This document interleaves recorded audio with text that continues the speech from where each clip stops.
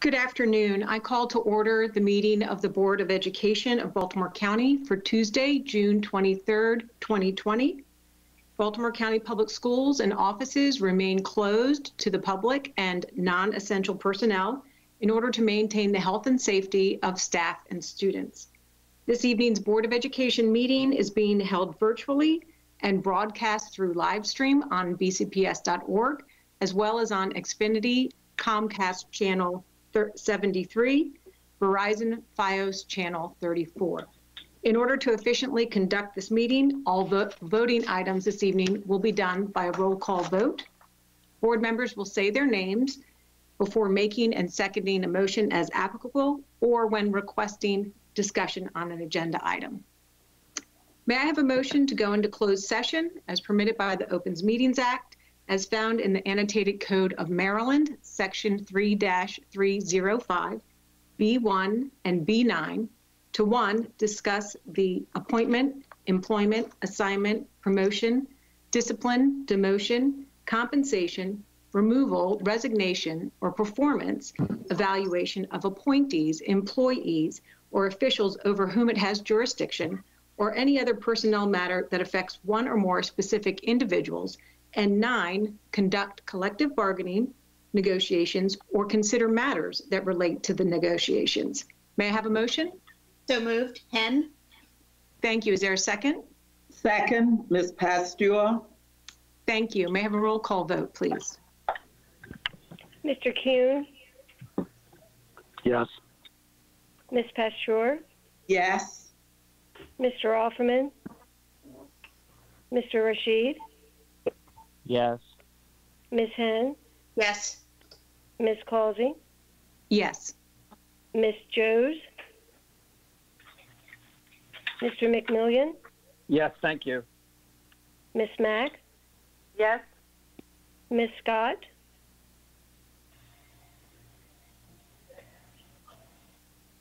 Ms. Scott? Ms. Rowe? Yes. Dr. Hager? Yes. Ms. Causey, there are 9 board members present. Thank you. And with that, we have a quorum. Can staff let me know when the meeting Baltimore County for June 23rd, 2020. I invite you to rise and recite the Pledge of Allegiance to the flag. We will then have a moment of silence in recognition of those who have served education in Baltimore County.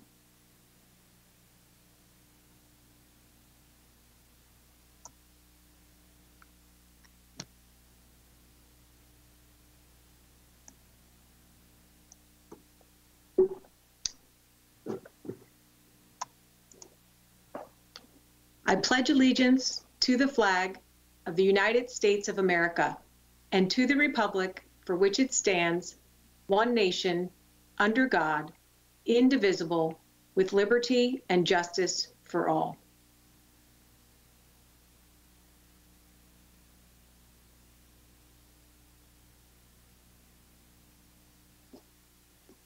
Thank you. In accordance with the mandated direction of the state superintendent, Baltimore County Public Schools and offices remain closed to the public and are only open for essential personnel in order to maintain the health and safety of students and staff. In accordance with the Board of Education resolution on March 10th, 2020, in the event of a medical or health emergency related to COVID-19, the board chair, in consultation with the vice chair and the superintendent, may declare that a board meeting or a board committee meeting be held remotely in its entirety without the physical presence of board members, subject to the establishment of a mechanism that would allow each board member the opportunity to fully participate without being physically present, and that would allow the public to also remotely attend those portions of the meeting that are open pursuant to the Open Meetings Act by being able to listen and/or view those portions of the meeting. As a result, tonight's Board of Education meeting is being held virtually and broadcasted through live stream on bcps.org and also on BCPS-TV through Comcast Xfinity Channel 73 and Verizon Fios Channel 34. In order to efficiently conduct the meeting, all voting items this evening will be done by a roll call vote. Board members will say their names before making and seconding a motion as applicable, as well as when requesting discussion on an agenda item. The first item is consideration of the agenda. Dr. Williams, are there any additions or changes to tonight's agenda?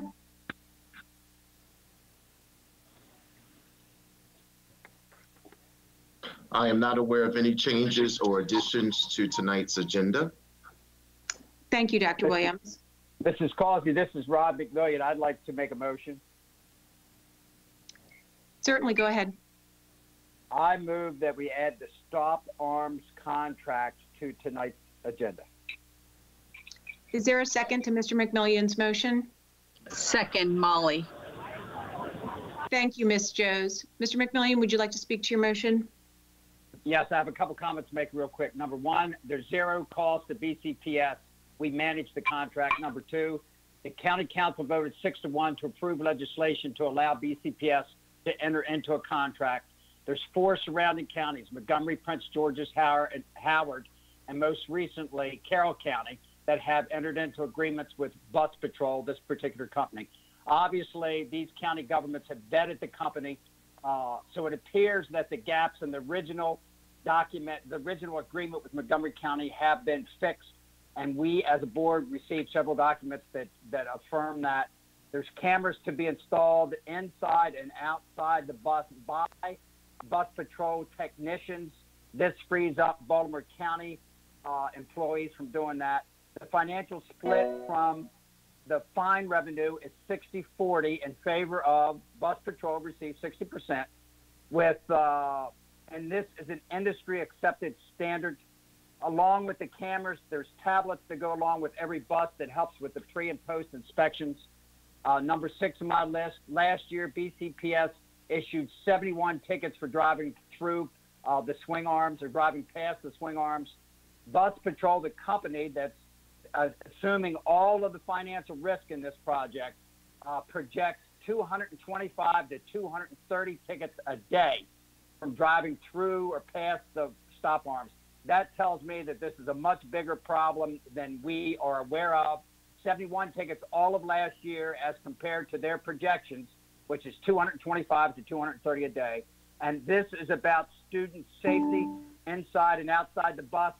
The cameras are installed inside the bus, so there's going to be additional eyes being able to watch the students as they travel back and forth. And something I overlooked, there is a monthly financial report that Bus Patrol gives back to us, talks about how many tickets were issued, how many tickets were paid, and where that money is, where it goes and how it's divided. Thank you very much. Thank you, Mr. McMillian. Is there board member comment on adding this item to agenda? We're not at this point in the meeting evaluating the merits of the contract. At this point in the meeting, we're evaluating whether to add it to tonight's agenda for. Madam Chair? Yes. Yes, this contract has not been evaluated by the Building and Contract Committee, so I will not be supporting adding it to the full board meeting until it has gone through the Building and Contract Committee. Point of order, Ms. Causey. Can we vote on the motion to add it to the agenda before discussing the merits? Also, Dr. Williams, do you have staff on hand to discuss the contract that was brought last time to the full board? Thank you, Ms. Joes. First of all, if I can ask people to mute that are not speaking, there's quite a bit of background noise. Thank you. Thank you for that. So what we are voting on is policy 8314. There needs to be a majority vote of the board to add or remove an item from the agenda. So at this point, the discussion is as to should we add it to the agenda. So we've heard from Mr. McMillian, Ms. Joes, and Ms. Henn. Are there other board members that have discussion Ms. related Causey? to whether to add this? Yes. This is Ms. Rowe. Yes. I agree with Ms. Henn that this needs to be fully vetted in the Buildings and Contracts Committee, and I don't think that it should be added to tonight's agenda. Ms. Causey, this is Ms. Pasteur. I would Yes. like to have it added because I was remiss or recalcitrant in my vote when I just agreed. I should have asked why it was being removed. So pass or fail, I would like to know exactly why it's being removed. So yes, I agree with Mr. McMillian. Madam Chair, Yes. this is Ms. Henn. The Building and Contracts Committee received information just a couple of hours before the last committee meeting, and the committee did not have a chance to review that information before the last meeting. The committee plans to review that information for discussion at our next meeting, and then we will bring the contract to the full board with or without a recommendation at that time. Thank you. Thank you. I will just say for myself that there was quite a lot of information that Mr. McMillian stated to us, but I have in fact not reviewed those documents. There's, as I understand, quite a number of documents related to this. As Ms. Henn said, there were documents received just previous to the prior Buildings and Contracts Committee. So if this came to a vote, I would not be voting for this contract at this time. So I won't be voting to add it to the agenda. Other board members that have not spoken that would like to discuss this before I call a vote? Mrs. Causey, I'd like to say something, one last point. Can we just check if there's anyone else that has not yet spoken? Absolutely. Okay, thank you. Okay. Okay, Mr. McMillian? The documents that were submitted to us a couple hours prior to that meeting have been shared with the entire Board of Education probably 2 weeks ago. So people have had the opportunity to look at those documents if they've had the time and the interest in doing that. So I just want to point out, it's been over 2 weeks since we've had those documents. Thank you. Thank you, Mr. McMillian. And I would just state that since it was not on the agenda for this evening, and as there are several large items on the agenda, the operating budget, the five master agreements, that board members may not have read it. And I'm saying that I certainly have not read it. So any other discussion before I call for the vote of whether to add this to the agenda? Okay, may I have a roll call vote, please?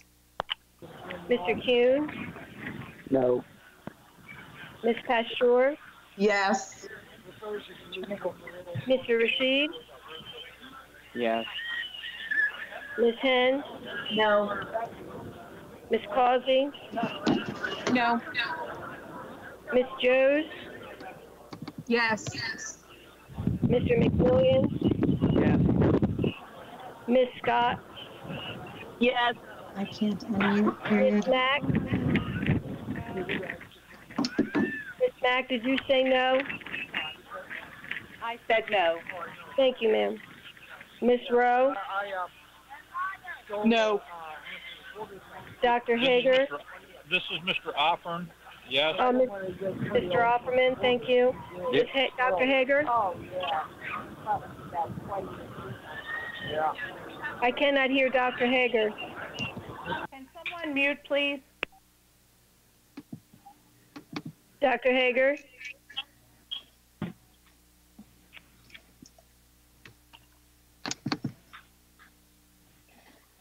Ms. Causey, I cannot hear Dr. Hager. Is Dr. Hager still on the call?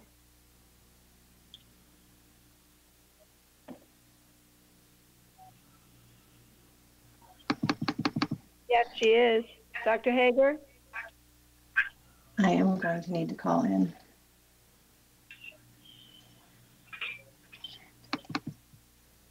Dr. Hager, we are not able to hear you. I think Dr. Hager's having trouble getting unmuted. She's calling back in. Okay, thank you. Would you like me to wait, Ms. Causey? Yes, if she's trying to call in, we will wait. Thank you. Ms. Stifler, this is Molly. I believe Mr. Offerman joined in if you want to take his vote. Yes, he did, and he voted in favor, Ms. Joes. Thank you. Oh, sorry. I didn't hear that. Apology. Joining the meeting.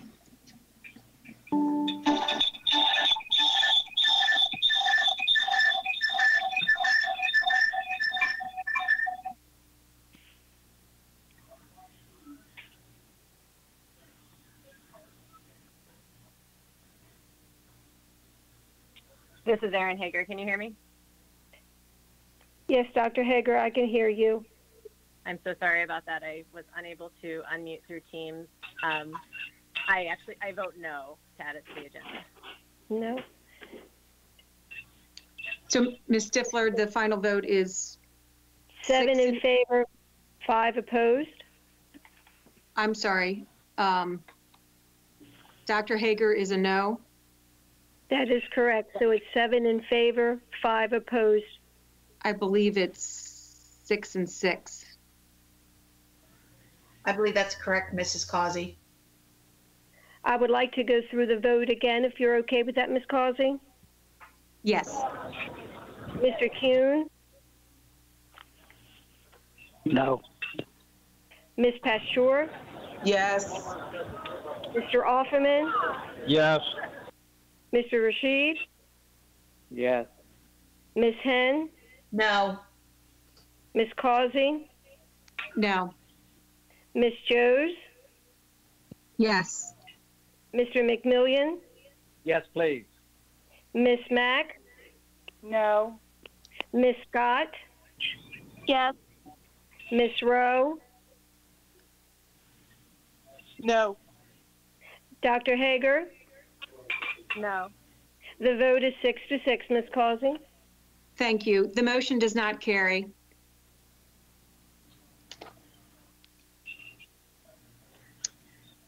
Hearing no other additions or changes to tonight's agenda, the agenda stands as presented. Earlier this evening, the board met in closed session. Yes? Excuse me. Hi, this is Ms. Scott. Yes. Point of order. I would like to make a motion that we limit debate tonight to 2 minutes per member, 1 minute for follow-up questions, and without the yielding of time to another member. I'm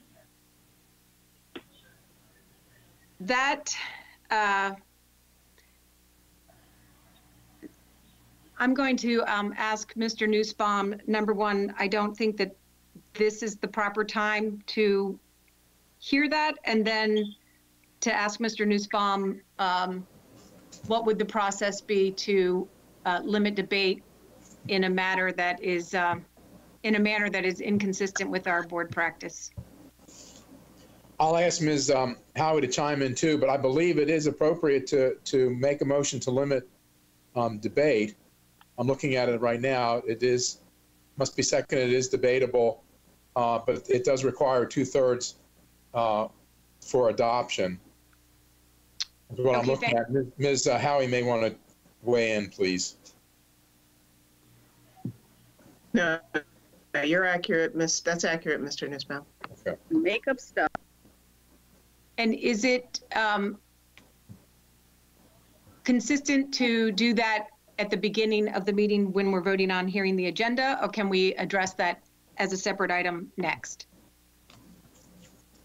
Well, the agenda's been adopted, so that's not on, I think, so I'm not sure that that's on the floor. Okay, thank you. It was just the timing of when she was chiming in. Okay, so the agenda is approved as presented. And Ms. Scott, restate your motion, please. Yes, I make a motion that for tonight's meeting, I move that we limit debate to 2 minutes per member and 1 minute for follow-up questions without the yielding of time to another member.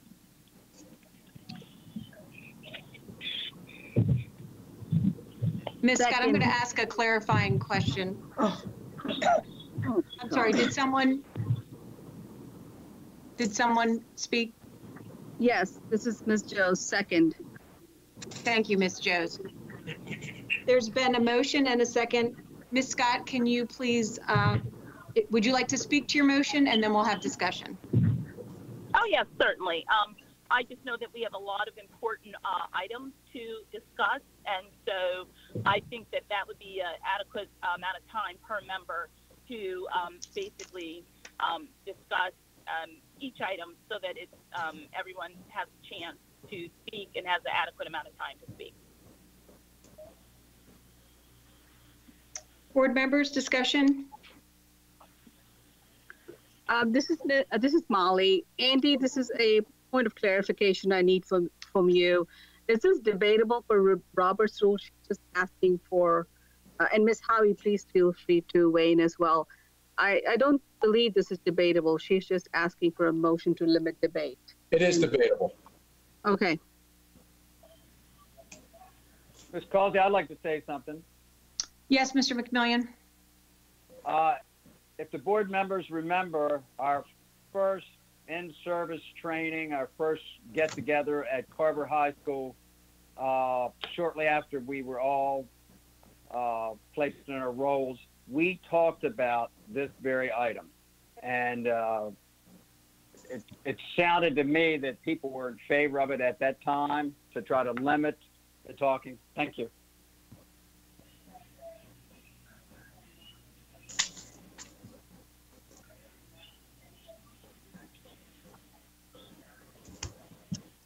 Other board members, discussion before we vote? I have a question. Is this a suspension of normal rules for all items on the agenda throughout the entire meeting or specific ones?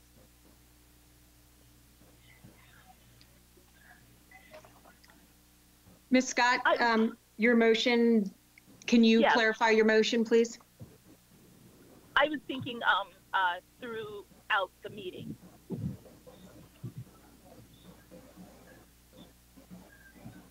And this motion is time limit or number of times speaking? It was time limit, 2 minutes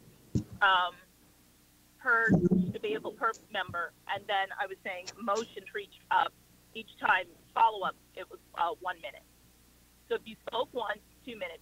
Then if you have a follow-up question, 1 minute. Okay, thank you. So it's not the amount of time, sorry, I should clarify that. It's not the amount of times or amount of questions. One could ask just a time limit within which you would use to ask that question.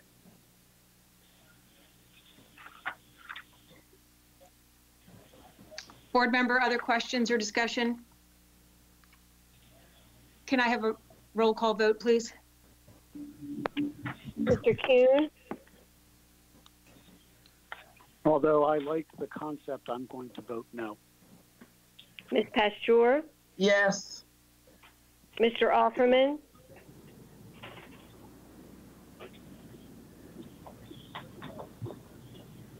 Mr. Offerman?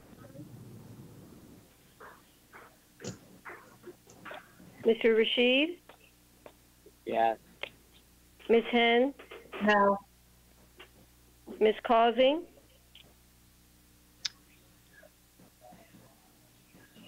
Ms. Causey? I think I vote no. Ms. Joes? Yes. Mr. McMillian? Yes, please. Ms. Mack? No. Ms. Scott? Yes. Ms. Rowe? No. Dr. Hager? Yes. Mr. Offerman?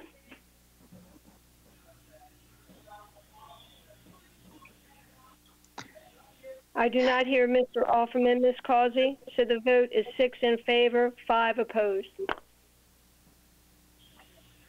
So that is not a 2/3 majority then?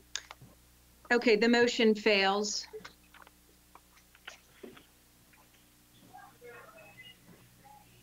So the next item on the agenda is the minutes of the closed session. Earlier this evening, the board met in closed session pursuant to the Open Meetings Act for the following reasons. To 1, discuss the appointment, employment, assignment, promotion, discipline, demotion, compensation, removal, resignation, or performance evaluation of appointees employees, or officials over whom it has jurisdiction, or any other personnel matter that affects one or more specific individuals. And 9, conduct collective bargaining negotiations or consider matters that relate to the negotiations. The minutes of the closed session and informational summary can be found on our website at www.bcps.org/board/informational-summaries.html. The next item on the agenda is public comment.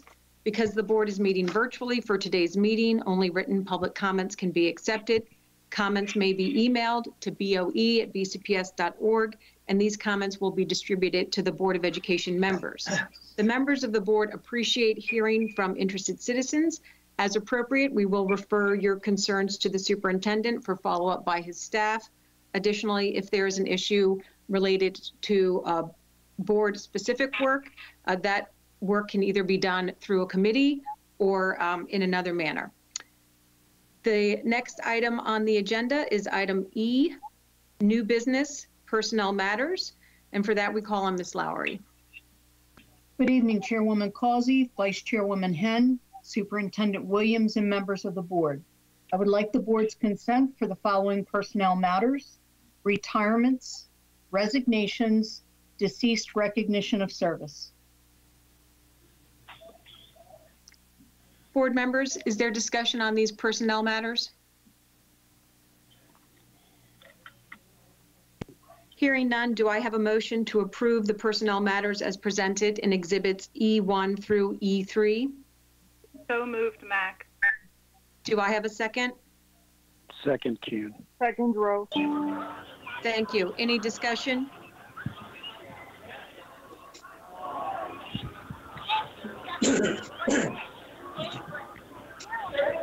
May I have a roll call vote, please? Mr. Kuhn? Yes. Ms. Pasteur? Yes. Mr. Offerman? Yes. Mr. Rashid? Yes. Ms. Henn? Yes. Ms. Causey? Yes. Ms. Joes?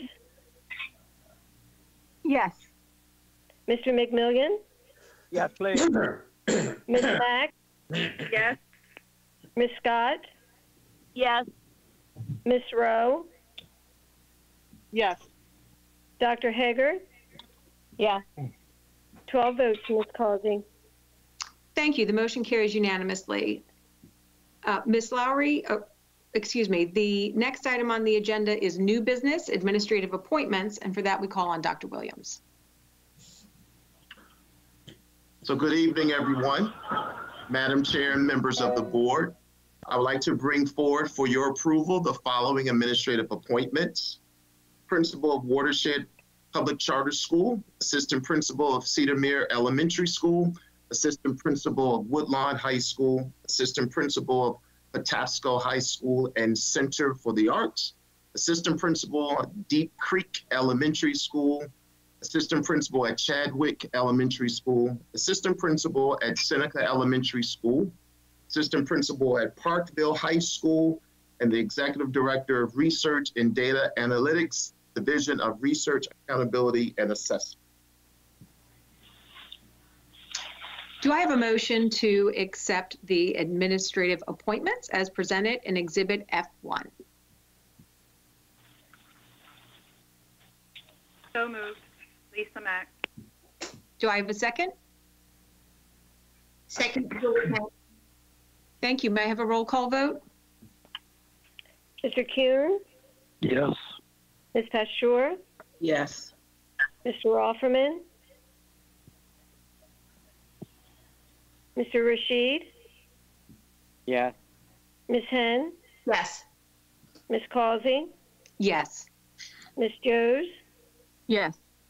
Mr. McMillian? Yes. Ms. Mack? Yes. Ms. Scott? Yes. Ms. Rowe? Yes. Dr. Hager? Yes. Mr. Offerman? 11 votes, Ms. Causey. Thank you. The motion carries. Our first candidate is Michael Bill. assistant principal at Cedarmere Elementary School. He brings 12 years of service in Baltimore County. Prior to this appointment, he was the teacher and stat teacher at Lock Raven Technical Academy, as well as he served as a classroom teacher at Middlesex Elementary School and Halstead Academy. Congratulations. Congratulations. Our next candidate is Yolanda Booker, assistant principal at Woodlawn High School. She brings 13 years of service in Baltimore County. Prior to this appointment, she was the teacher, resource teacher at Holabird Middle School, stat teacher at Catonsville Center for Alternative Studies and Woodlawn High School, reading teacher at Deer Park Middle Magnet, mentor teacher at Deer Park Middle Magnet and Woodlawn Middle, as well as she has years of service in Baltimore City Public Schools and the School District of Philadelphia. Congratulations, Ms. Booker. Congratulations. Our next candidate is Natasha A. Counts as the assistant principal at Patapsco High School in the Center for the Arts. She brings 21 years of service. She was an English teacher at Deer Park Middle Magnet, Kenwood High, Golden Ring Middle, Southwest Academy, and Randallstown High School. Congratulations, Ms. Counts. Yeah. Congratulations. Yay. Megan Davis, assistant principal at Deep Creek Elementary School. She brings 11 years of service in Baltimore County. She was the former resource teacher at Deep Creek Elementary, classroom teacher at Gunpowder, as well as Mars Estate, and was a part of the Aspiring Leader Program in 2018. Congratulations, Ms. Davis. Congratulations. Lindsay Lone, assistant principal at Chadwick Elementary School. She brings 13 years of service in Baltimore County. She was the former stat teacher at Dogwood Elementary, classroom teacher, and resource teacher at Winden Elementary School. Congratulations. Congratulations. Our next candidate is Amy Romeski, assistant principal at Seneca Elementary School. She brings 13 years of service in Baltimore County. Prior to this appointment, she was the stat teacher at Essex Elementary, as well as a classroom teacher at Warren Elementary School and Randallstown Elementary School, and she too was a part of the Aspiring Leaders Program in 2012. Congratulations. Congratulations. Willis Spencer, assistant principal at Parkville High School. He brings 8 years of service in Baltimore County. He was the instrumental music teacher at Patapsco High School and Center for the Arts, as well as Windsor Mill Middle School. Congratulations, Spencer. Yes, congratulations.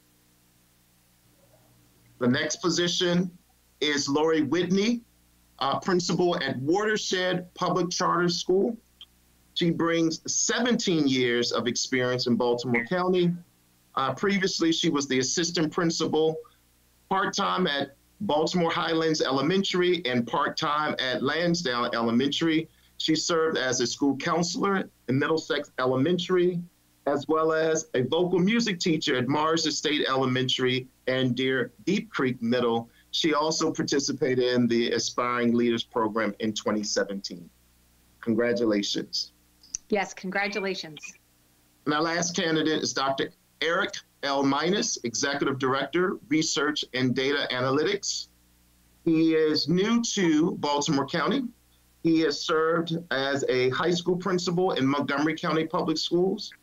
Previously, he served as the Director of School Support and Improvement in Montgomery County Public Schools.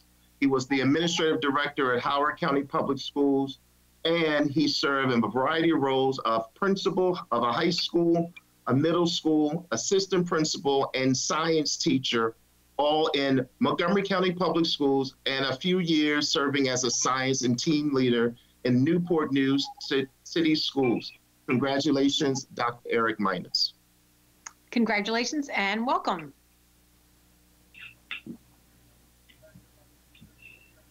That concludes my report and appointments. The next item on the agenda is new business, collective bargaining, master agreements. And for that, we call on Ms. Lowry and Mr. Duke to present. Thank you, Ms. Causey. I will yield to Mr. Duke to share the bargaining master agreements.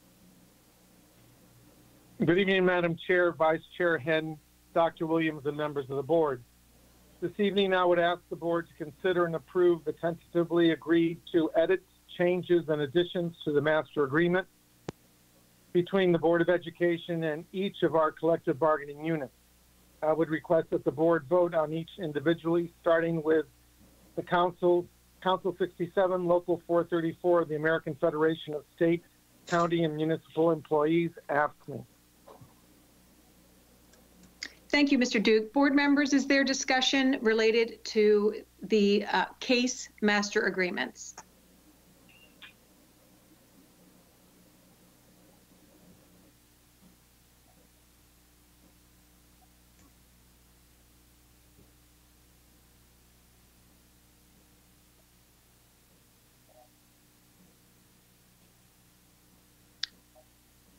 I'm sorry, board members?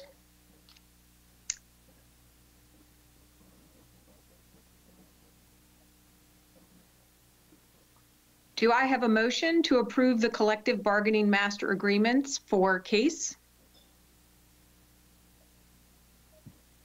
So moved, Ms. Pasteur. Thank you. Do I have a second? Seconded, Kuhn. Is there any discussion, board members?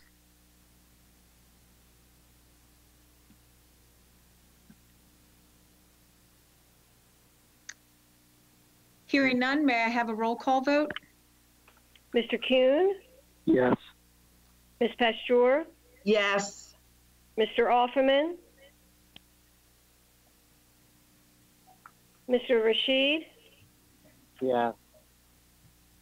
Ms. Henn? Yes. Ms. Causey? Yes. Ms. Joes? Yes. Mr. McMillion? Yes. Ms. Mack? Yes. Ms. Scott? Yes. Ms. Rowe? Yes. Dr. Hager? Yes. Mr. Offerman?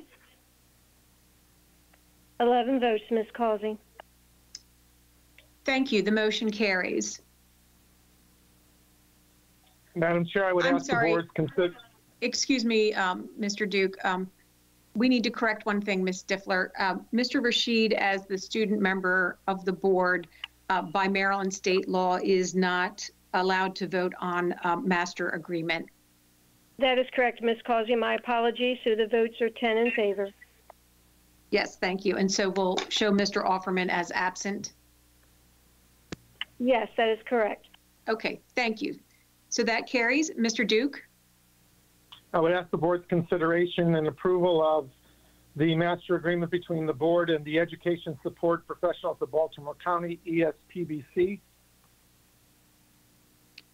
Do I have a motion to approve the collective bargaining master agreement for ESPBC? So moved, Mac. Is there a second? Second, Ms. Pasteur. Thank you. Board members, any discussion?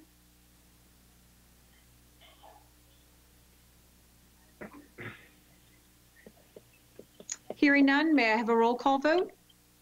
Mr. Kuhn? Yes. Ms. Pasteur? Yes. Ms. Henn? Yes. Ms. Causey? Yes. Ms. Joes? Yes. Mr. McMillion? Yes. Ms. Mack? Yes. Ms. Scott? Yes. Ms. Rowe? Yes. Dr. Hager? Yes. 10 votes, Ms. Causey. Thank you. That motion carries. Mr. Duke?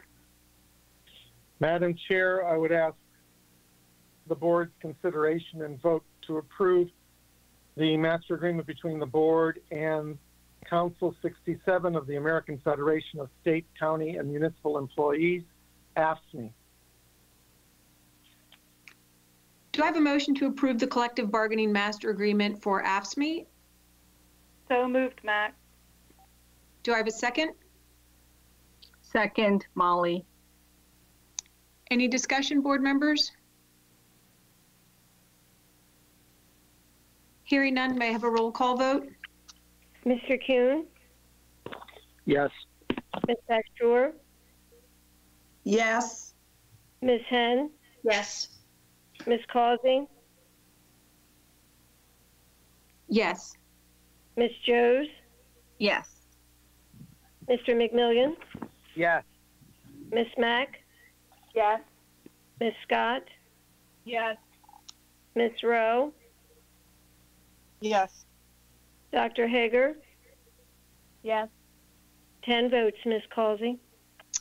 Thank you, Mr. Duke. That motion carries. Madam Chair, I would request the board's consideration and vote to approve the master agreement between the Board of Education and the Organization of Professional Employees, OPE. Do I have a motion to approve the collective bargaining master agreements for BCPS OPE?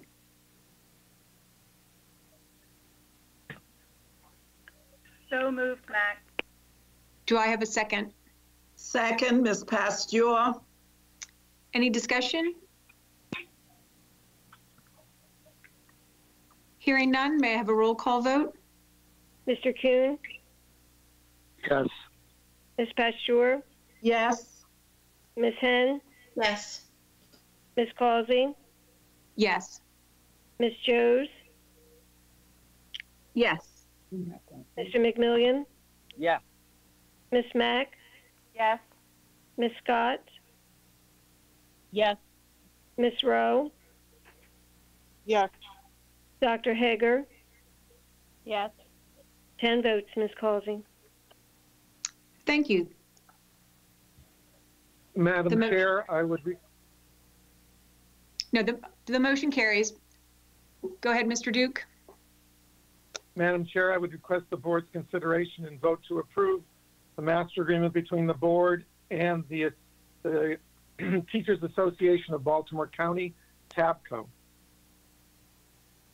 Do I have a motion to approve the collective bargaining master agreements for TABCO? Move, Kuhn. Do I have a second? Second, Ms. Pasteur. Is there discussion?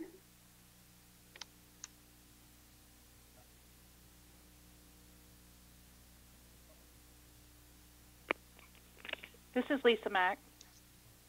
Yes. I have a concern about this agreement because of the fact that there are no steps included. And to me, the most important person in the schoolhouse is our teachers. We already have a retention problem. We are having job fairs. We have a number of resignations and retirements that we just approved. And I'm just very torn about this because of the fact that it includes no steps.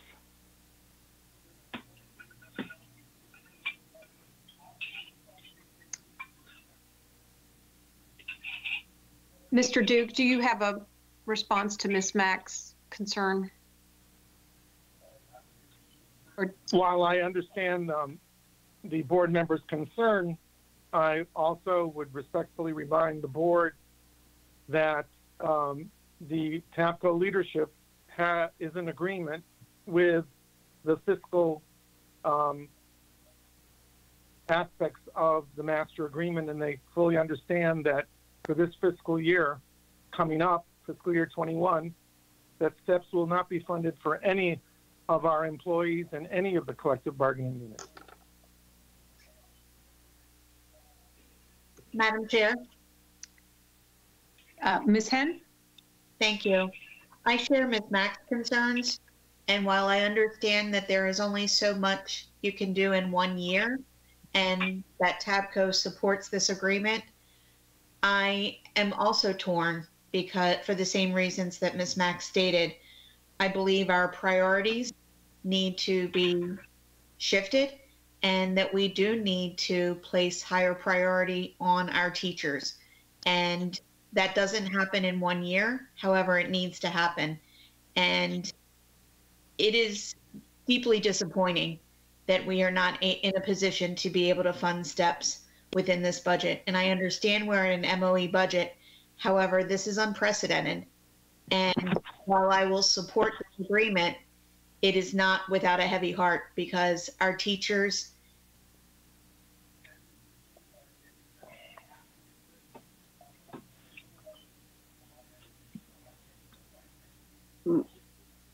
We can't hear anything. I'm sorry, I was on mute. Can you hear me now? Yes. Okay, I apologize. I had stated that I agree with Ms. Mack's comment, and while I will support this agreement, I'm deeply concerned that it does not include steps for our teachers, because we need to take care of them first and foremost, and our priorities need to reflect our commitment to our teachers. And while I understand that we can't make that shift in 1 year, especially with an MOE budget, it's a change that we need to make, and it needs to happen, and we need to pivot to make it happen. And we show our priorities where our dollars lie. And this agreement is not reflective of the fact that our teachers should be our first priority as those that have the greatest impact, along with our school administrators, on our students. And that is our core mission. And this agreement needs to reflect our core mission of teaching and learning, and it does not. So while I'll support this agreement, we need to pivot, and we need to start putting our dollars where they matter most, and that is with instructional salaries. Thank you. Ms. Causey, this is Ms. Pasteur. Yes. Okay, I just want to point out that during my tenure in Baltimore County, there were times when I was frozen on step. There were times when I got no COLA, but we knew that that TABCO or CASE were working for us, and that it was a temporary thing. I agree with those who have spoken before, that it is sad that we are not able to do it, but the fiscal constraints speak to that. It is not because we do not care about our staff. And I go to Dr. Williams' strategic plan because I know, as a career person, a career educator, that we are going to work exceedingly hard, particularly this year, but all years, but particularly in light of this, to make sure that we give our teachers, in terms of support, professional development, and all of those things that they continuously ask for, so that we make their lives in the classroom smoother, so that our children will learn. I am confident that we will get through this, and that they are career professionals as well. Thank you. Other board members? Ms. Causey, this is Mr. Q. Yes. I fully agree with Ms. Mack and her concerns about not providing steps and raises. But my concern overall is the fact that there are a significant amount of unemployed people now across the entire country. And with the economy facing the headwinds it is, and state and county revenue dropping significantly, I think this is a prudent step for us to take, and I'm hopeful that we can quickly bounce back and make up for this come next year. Thank you. Thank you. Other board members? Ms. Causey. Yes, Ms. Rowe. I just wanted to concur with other board members, say I do think it's important to fund the steps. I'll vote for the master agreement. but I would have hoped that we would have found a place in the budget to be able to reduce some other things in order to fund the steps for the teachers. Thank you.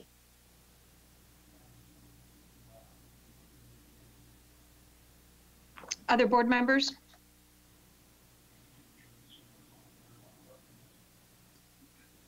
Madam Chair, this is Ms. Henn.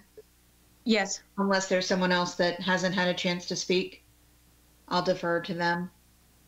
But I did want to add that we ask our teachers to make enough sacrifices as it is on a day-to-day basis. This feels like one more with not including steps in this agreement and in our budget. And to put that on their backs is not a decision that I can support. And there are other cuts. There are other opportunities within this budget, and we're going to be discussing that later tonight, I know, but these two go hand in hand, that call us to look other places outside the schoolhouse, to also make sacrifices, because that's what this is. It's a sacrifice. And that shouldn't rest squarely on our teachers. And that's what we are looking to do here. And while salaries are the largest percentage of our budget, and that's the first and easiest pass, just because something is the easiest decision to make doesn't make it the right decision. So I, like Ms. Mack, am torn on this one. It does have the support of TABCO, and I acknowledge and thank those that put so much effort into getting us to this point. And I recognize the difficulty given the current economic circumstances. However, we cannot continue to put this on the backs of our educators. Thank you. Ms. Causey, this is Ms. Pastor. If there's no one else who has not spoken, I'd like to chime in one more time, please. Certainly, Ms. Pasteur, and go right ahead. Oh, okay, thank you. I am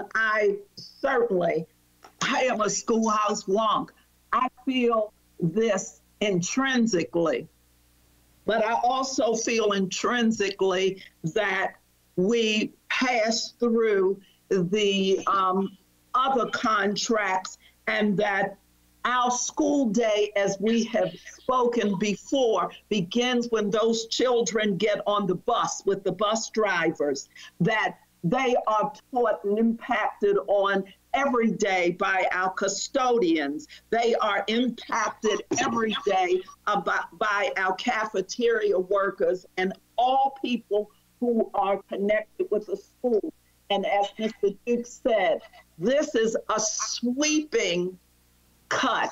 So I feel it in my heart and in my bones, but this is where we are, and we will, I am sure, I believe in the work that we're doing and that all of the bargaining agents are doing, and that we will get through this and they will get those steps. But they are not the only ones who impact our children, and we said nothing about the other groups. So I would like to make a few comments, as I've not yet commented. Ms. Causey, this is Molly. If I could comment, I've not commented as well. Certainly, go ahead. To reiterate what Ms. Pasteur said, it is about the teachers, but it's also about all the other employees, the bus drivers, the custodians, everybody that works in the schoolhouse and outside of it. It's in the back of everybody. Unfortunately, this is a global recession pandemic we're all going through, and it's not something the board supports, but we have this agreement, and if we could, we'd obviously offer the best that we could to our teachers, our principals, our custodians, our bus drivers, our cafeteria workers, everybody. The schoolhouse functions because it's a function of all of these people, and we should not forget it takes a village to build a child.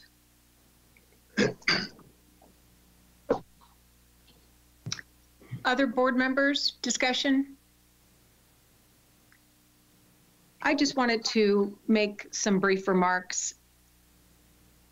This is not the agreement that any of us on the board had hoped for. We, in February, which seems like an eternity ago at this point, voted for a 2% COLA for all 5 of our bargaining units. We also voted for steps for all of our bargaining units. So it is indeed with a heavy heart that we are not able to follow through on what we wanted to make a commitment to our very valuable staff. As has been pointed out, is everywhere in our organization, from the first step onto the bus to the last step off of the bus, to the after-school activities, to everything between the bells ringing. And even now in the summer, we have our 12-month employees that work diligently to plan and prepare for the year ahead.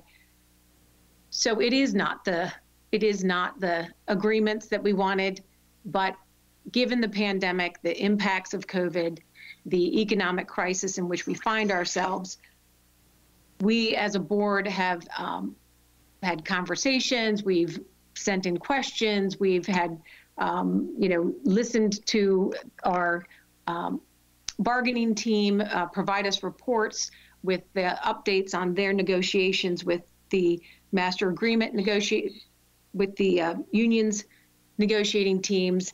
And we need to understand that we are doing the best that we can given this dire situation, and that we do.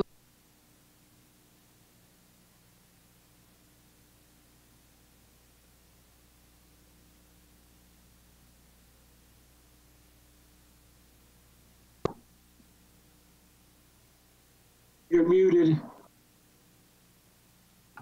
Excuse me, Dr. Williams has been working diligently, even during the pandemic, on the strategic plan that will help move the school system forward.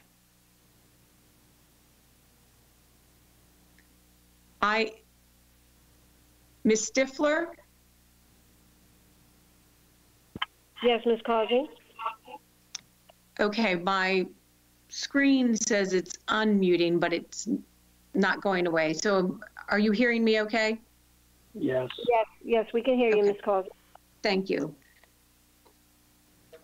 So I concur with my several board members that this is not the agreement that we wanted, but we are hopeful for improvements in the future, and that we will be all working together to do the best that we can for our children, given these circumstances.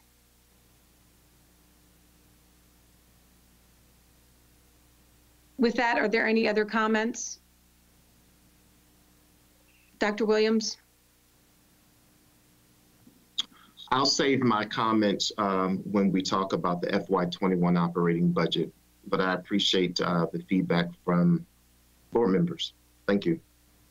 Thank you. May I have a roll call vote, please? Mr. Kuhn? Do we have a motion? Yes, we have a motion by Mr. Kuhn, second by Ms. Pasteur. Sorry, it's been a while. Yes. Okay. Thank you, Mr. Kuhn. Ms. Pasteur? Yes. Ms. N? Yes. Ms. Causey? Yes. Ms. Joes? Yes. Mr. McMillian? Yes. Ms. Mack? Reluctantly, yes. Ms. Scott? Yes. Ms. Rowe? Yes. Dr. Hager? Yes. 10 in favor, Ms. Causey. Thank you. The motion carries. We thank you, Mr. Duke, for your work. The next item on the agenda is unfinished business, consideration of the emergency boundary recommendation. And for that, we call on Ms. Byers, Mr. Dixit, and Ms. Appler. Good evening. This is Pete Dixit, Chair Ms. Causey, Vice Chair Ms. Henn, Dr. Williams, and members of the board. As you'll recall, On May 19th, we presented for your consideration a boundary change recommendation for the village at Gunpowder Falls. The boundary change will align the attendance areas for the village at Gunpowder Falls to a single elementary school, Seven Oaks, and a single middle school, Pine Grove Middle School. The proposed change will not reassign any students currently attending any of the affected schools. In response to board's comments, we invited public to provide feedback to the board by email, an online comment form, or by regular mail. The boundary study website and online comment form were made available to the public on Monday, May 11th, and comments were accepted through Saturday, June 13th. There were 33 comments received. Almost all the comments supported the boundary recommendation of Seven Oaks Elementary and Pine Grove Middle School. The primary reasons cited for supporting the recommendation were overcrowding at Perry Hall Middle School and Perry Hall schools, overcrowding at Pine Grove Elementary School and the presence of relocatable buildings there, and the transportation efficiency and proximity to Pine Grove Middle School. So all in all, our recommendation was supported in public comments. So we are here today to request your approval for the alignment of the boundary. Thank you for that presentation. Board members? Ms. Causey, Lily Rowe. Yes. Mr. Dixit, what were the reasons that the people who opposed it opposed it? We really did not see any opposing of the recommendation. We saw some miscellaneous comments about other things in general, but none of the comments that we saw were opposing. Some of the general comments were that the development should be placed into one elementary and one middle school, which is what we are doing. And in general, they said there's a concern of new developments approved in the area, and there's a need for school facilities to support the growth. But that has nothing to do with our recommendation that we are talking about. And one of the comments regarding transportation routes and bus overcrowding at Seven Oaks, and hopefully this will solve, if anything, the bus crowding in general in that area. It's not going to add any overcrowding to the buses. So all in all, we did not find any negative recommendation for our recommendation, negative comment for our recommendation. Thank you.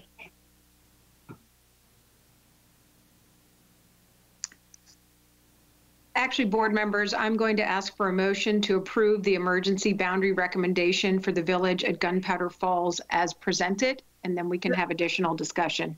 So moved. Second. Thank you. Is there any additional discussion on the motion?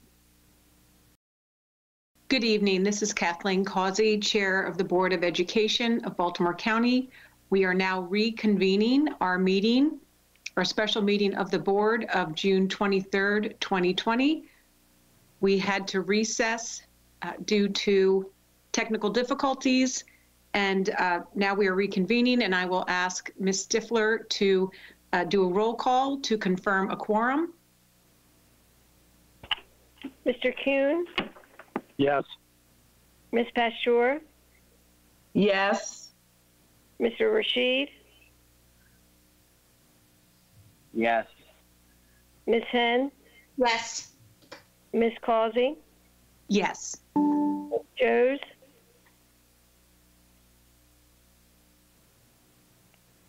Ms. Joes? Mr. McMillian? Yes. Ms. Mack? Yes. Ms. Scott? Ms. Rowe? Yes. Dr. Hager? Yes. We have 9 board members on the call, Ms. Causey. Thank you, Ms. Stifler. We had just finished the unfinished business consideration of the emergency boundary recommendation, which carried. I would just like to take a moment to ask Mr. Nussbaum, given that we have 9 board members and previously we had more, what is the proper procedure on taking votes in terms of board members being involved in the discussion and then taking the vote? Do we need to wait to have other members enter the meeting so that they can hear discussion before they vote on the next items? I think it's preferable for board members to be present during the discussion so that they can hear everything that's going on before they take the vote. Okay. But I don't know how long it's going to be before people can rejoin. That's the problem.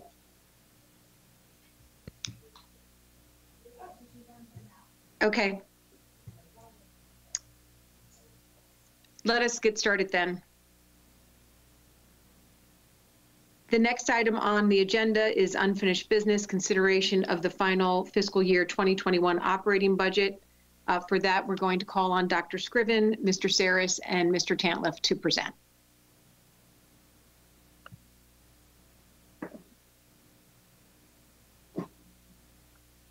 Okay, good evening, Madam Chair. Before we get started, I'd like to defer to Dr. Williams, who I believe has some opening comments. Yes, thank you. Okay. So I would like to recognize Dr. Scriven, Mr. Saris, and Mr. Tantliff, and the many staff for the work that they've done to respond to my many questions about our own processes and the work that was done with our budget. We collaborated with our central office staff and our union presidents, and will continue this collaboration as I develop future budgets in the years to come.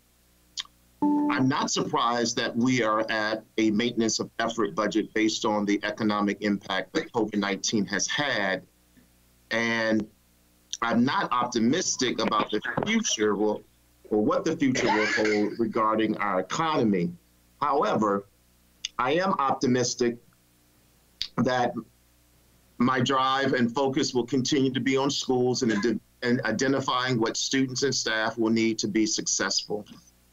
My cabinet of senior leaders who have had great responsibility within their respective areas, and each member is student-centered and has experience with students, staff, and communities and/or business partnerships. I'm also optimistic with the work of senior leadership and the 5 union presidents to continue our focus and priority, looking at work conditions and identifying such priorities as we continue the work. So I must give a shout out to Nick Argyros from OPE, Brian Epps from ASHME, Tom DeHart from CASE, Cindy Sexton, TAPCO, and Jeanette Young from ESPBC. So tonight, I've actually have Nick Argyros, who would like to make a comment on behalf of the 5 union presidents. Nick? Thank you, Dr. Williams, and good evening, Chairwoman Causey, Vice Chair Henn, and members of the board. I speak on behalf of all the bargaining unit leaders this evening. We are here in solidarity to support Dr. Williams's adjusted budget plan. The budget cuts have impacted numerous areas, including employee compensation.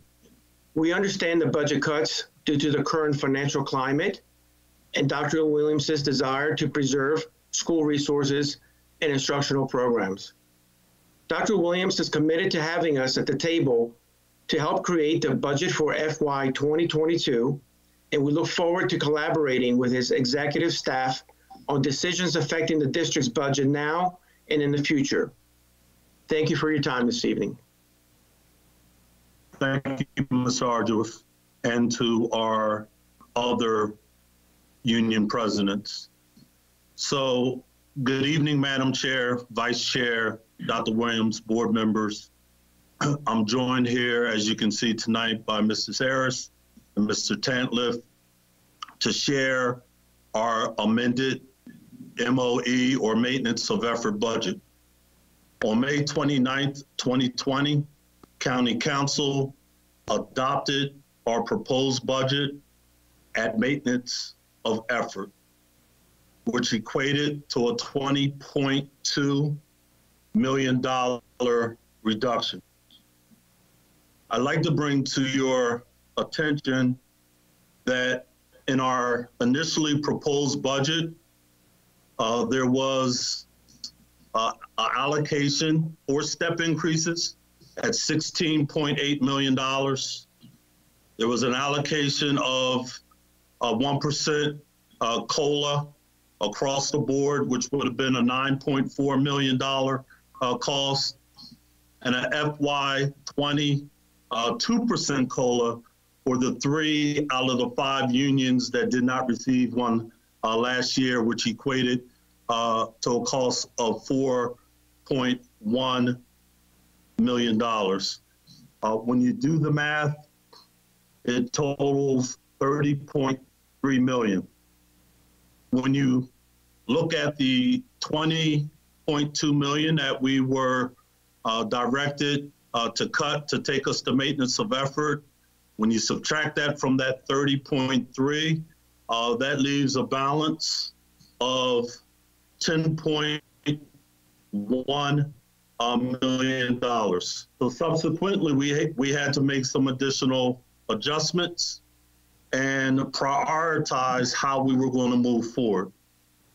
It was pretty much a non-negotiable that we needed to honor the FY20 2% COLA for the 3 unions out of the 5 that did not receive it last year. And then we knew that we also had to honor the 1% longevity. That 2% COLA for the 3 out of the 5, as I alluded to earlier, equated to $4.1 million. And the 1% longevity was $5 million in costs. When you add that up and subtract that, we were at a deficit of $4.5 million. And subsequently, the superintendent made additional reductions out of administrative costs so that we would at least be able to honor and give a 1% COLA across the board, which cost us $9.4 million. When it's all said and done with, we're left with a percentage, a very small percentage in which to work. If you want the specifics on the reductions that Dr. Williams made in administrative costs, I will itemize those for you. There was $100,000 in administrative salary freeze for directors and above. It was a $1 million hiring freeze, approximately 10 administrative positions. $1.5 million in overnight travel, conferences, and leadership development. $700,000 out of curriculum development. $350,000 out of contracted employees. $105,000 in cell phone stipends. $100,000 office supplies. $150,000 other supplies and material, and $460,000 in miscellaneous contract services, which totaled the $4.5 million that we had to find to go along with the $5.0 million that was left after we gave the 2% and the longevity to be able to honor the 1% COLA across the board. At this time, before we open it up for questions, I would like to defer to Mr. Saris.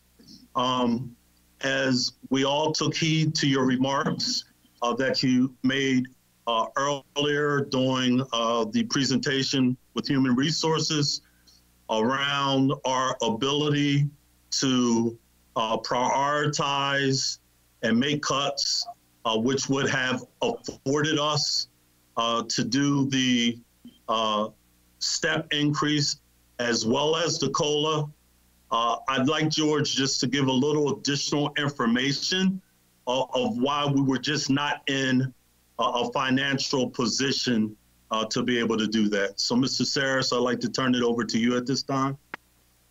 Thank you, Dr. Scriven. Good evening, Madam Chair, Vice Chair, and members of the board. Just so you can understand the timeline, Dr. Williams has had the budget office working on this for the last 6 weeks. And what the approach that we took was to identify the items in the budget that we had to actually work with to find these administrative cost reductions. And of course, the first priority was to not to impact the classroom at all in any way. And we also had to look through a large number of our fixed costs, things like utilities and non-public placements and vehicle facilities, network maintenance, and identify the things that were essentially our discretionary budget. So we identified about $15 million that we classify as discretionary.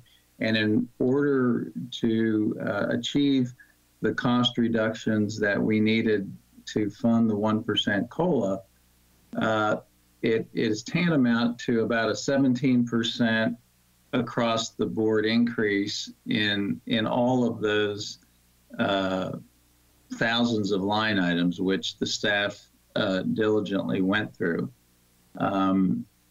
And so added to the administrative salary and hiring savings and some curriculum development costs, we were able to meet Dr. Williams' target to move ahead with this 1% COLA, as well as his long-term goal, which is to move administrative costs lower this year, next year, and beyond that.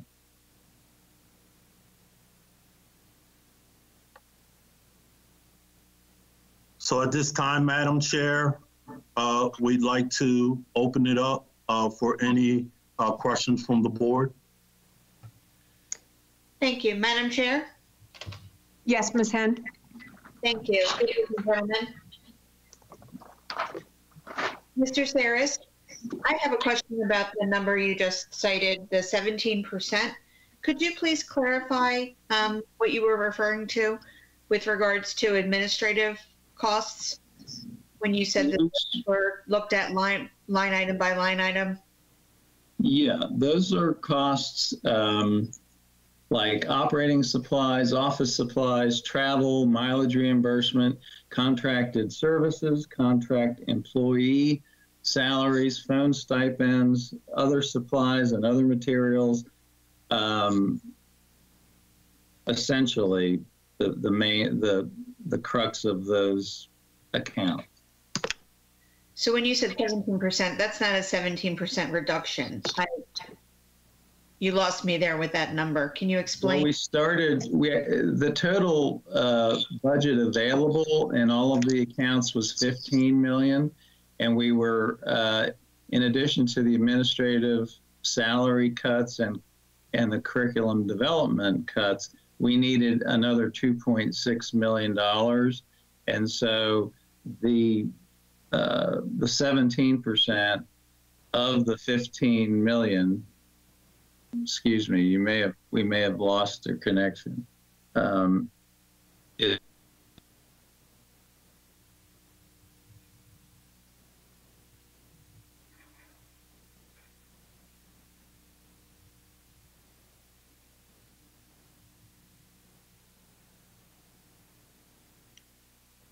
I think we lost George Witt. You want to jump in?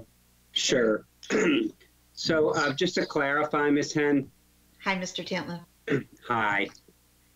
So we went through the entire budget, and there were certain mandatory things we backed out. So, of course, salaries, but then we went through all the built-ins. We had to back out those critical special education expenses, building maintenance from facilities.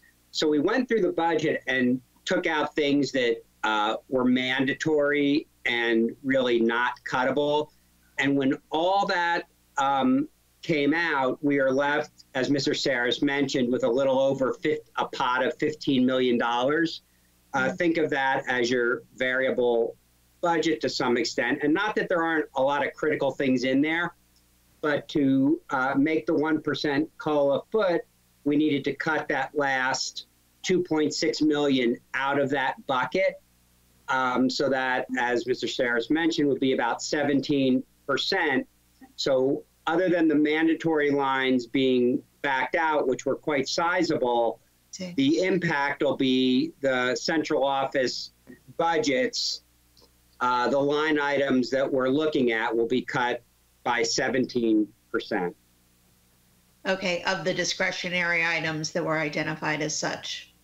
Of the 15 million that we thought we could all agree were, after we backed out things that we could all agree are mandatory and not really reducible.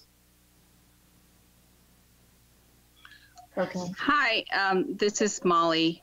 I'm finished. Thank you. Thank you. First of all, thank you to the staff and Dr. Williams for presenting this budget. I know it wasn't an easy task. The one line that I do remember from you saying is that no program serving students was eliminated, and that is good. My question is about the curriculum development, where you're getting a $800,000 reduction. What does that entail? So that entails something that we would typically do in the summer, which is revise and rewrite curriculum. And we are able in this one-time situation to use money from the CARES Act to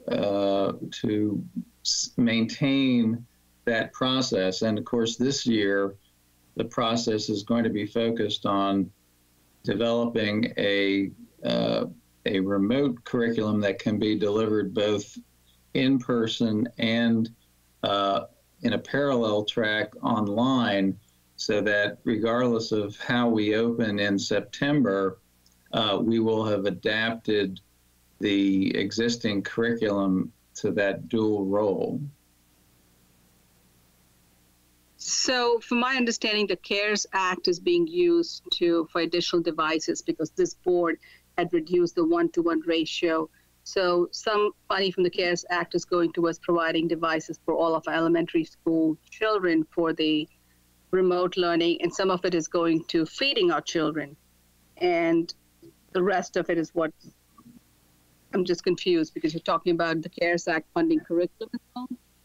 Yeah, so it's going, the CARES Act, as you correctly state, about 10 million for devices, about 5 million for our feeding program, about 2 million to modify our facilities and make them adaptable for the fall to encourage safety and social distancing.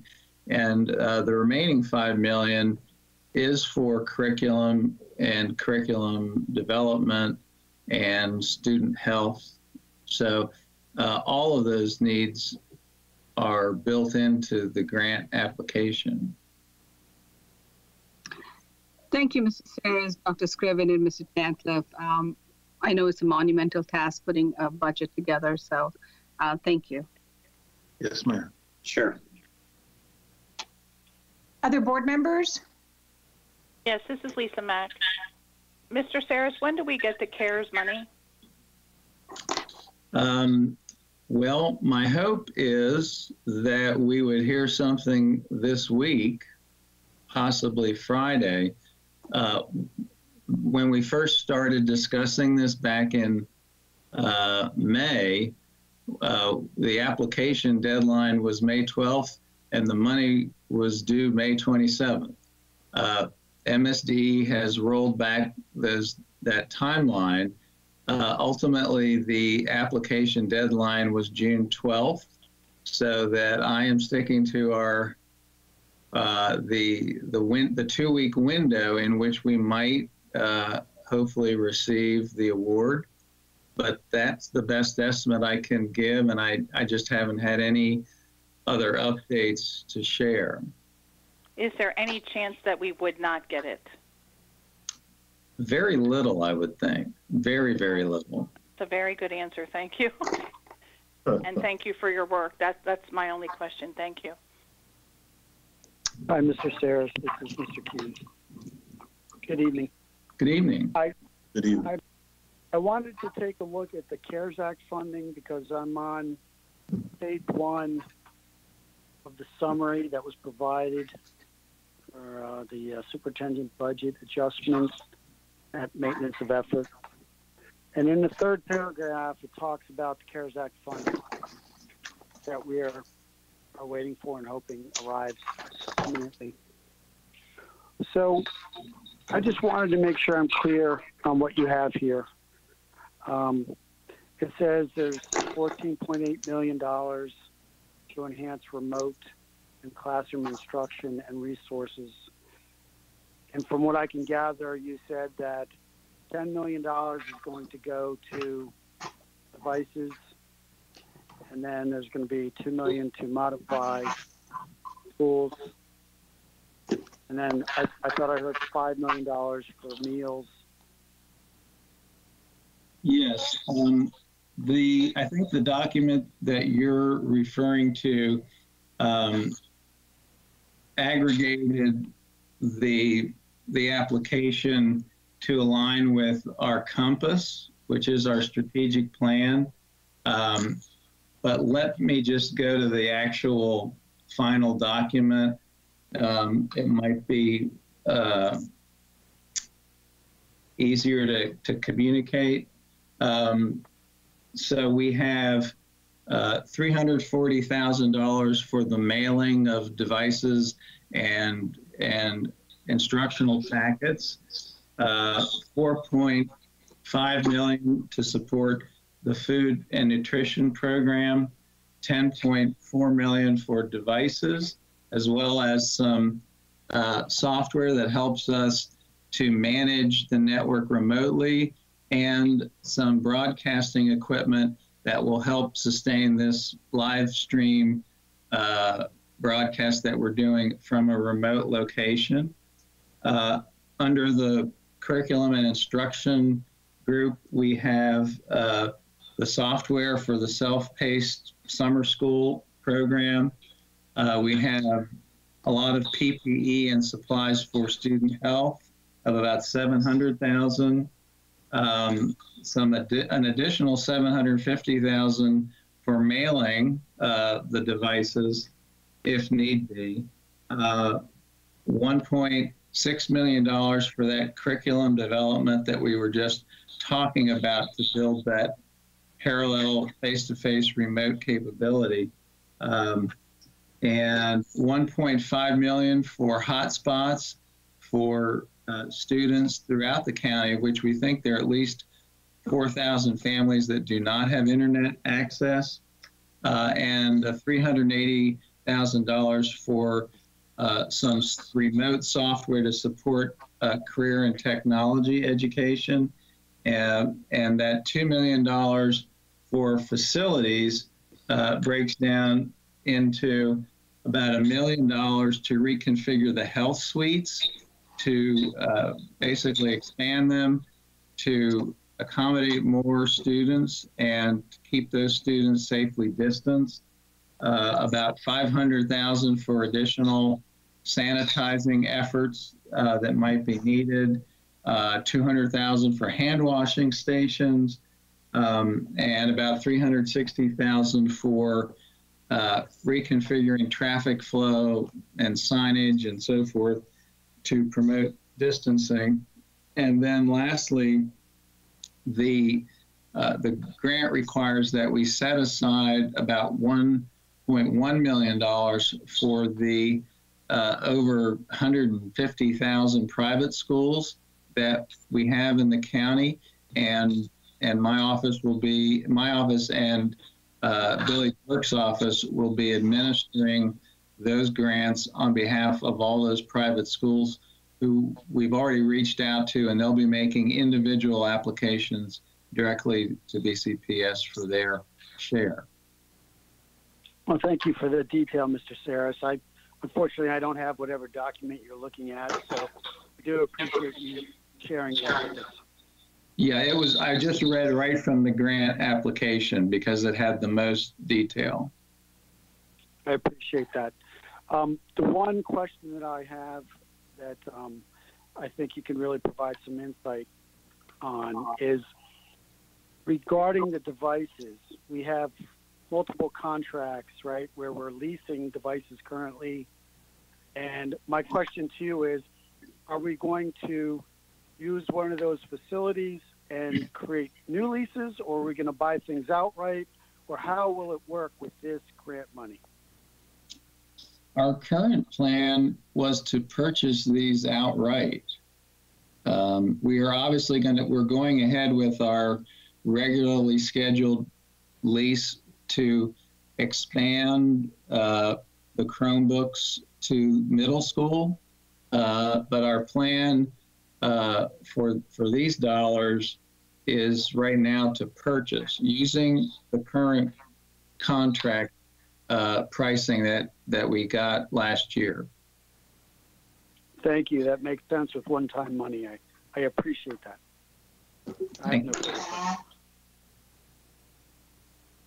Other board members? Yes, Ms. Causey. Yes, Ms. Pasteur. I want to thank all of you. I feel that the CARES Act has become a part of my life, scrutinizing it, and was very interested from the beginning in terms of how you were going to manipulate our situation to its best in using the money from the CARES Act. And I just have to say bravo. And when I looked at the adjustments and I was processing what I had gleaned from looking at and studying the CARES Act, I'm impressed. I mean, I know that means nothing to you because this is your life, but just how how it meshes to make sure that we maintain the integrity of what is going to go on in the classroom for our teachers and for our children under these circumstances, because we're certainly far from being out of the woods, and I'm hoping that there'll be more dollars that will be eked out to offer us support. So thank you for the diligence and for the scrutiny that you have put into this and making it coincide, Dr. Williams, with that vision. Thank you. Thank you, Ms. Yes. Other board members?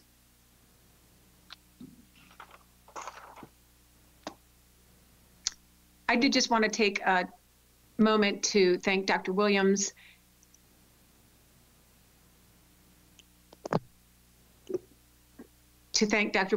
and his team, Dr. Scriven, Mr. Saris, Mr. Tantliff, and everyone that's worked on realigning this budget given the economic crisis we're in due to the pandemic and the limitations that we had with the maintenance of effort budget. I did want to ask the question. Mr. Saris had mentioned in the CARES Act that there was, I believe it was $700,000 potentially for mailing devices. Was that the correct number? Right. Now, I was wondering, is there consideration given to having the devices picked up? We had some very organized and actually heartwarming pick up and drop off at the schools at the end of the year when students were turning in supplies and students were picking up their diplomas. So is there consideration given for doing that in terms of a way to distribute devices and save money? Yes, Madam Chair, so I'll respond to that. That was our initial plan. We had a very detailed plan to do parent-student pickup, but as a result of the timing and the sense of urgency to get the devices out, individuals did not feel comfortable as we were in the peak of the virus with coming face-to-face and following that plan. But as we move forward, we make sure that we follow CDC and the health guidelines. And if they so advise that we are in a safe space in terms of being able to initiate distribution that way, then by all means, we would do it because the financial savings are significant. Thank you. And also, Mr. Saris, in following up with the earlier numbers that you discussed with CARES, there was a number that was in the superintendent's summary that said $3,858,000 in communications and stakeholder outreach, but I didn't hear that in the list of numbers. So was that a roll-up of several different things? Yes, that would have been a roll-up of, among others, the hotspots, the broadcast software and the network management software, and probably the mailing fees and the instructional packets that were sent out. And I think those are the key components of that number. Okay, thank you for clarifying, because I would think that those are more in terms of instructional support for our students during that time frame. So I just wanted to get clarification on that number. So thank you very much for that. You're welcome. Other board members?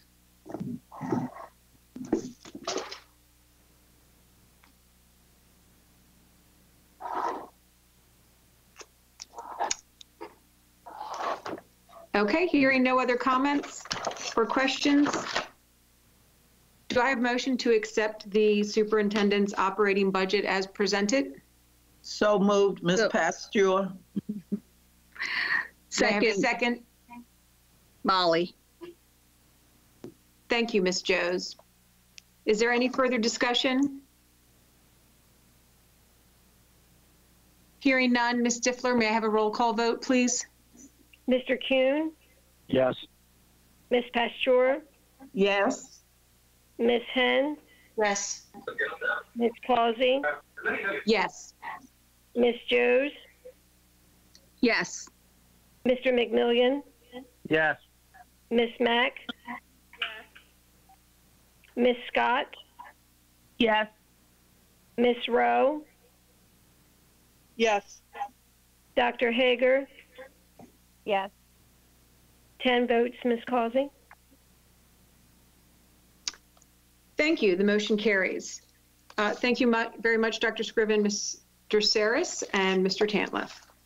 Of course. Thank you, Madam Chair. Thank you, Board. Have a good evening. The next item on the agenda is board member comments on the strategic plan. Dr. Williams, did you want to start? with the I'll just make it brief. On the previous board meeting, I presented a strategic plan focusing on 5 areas.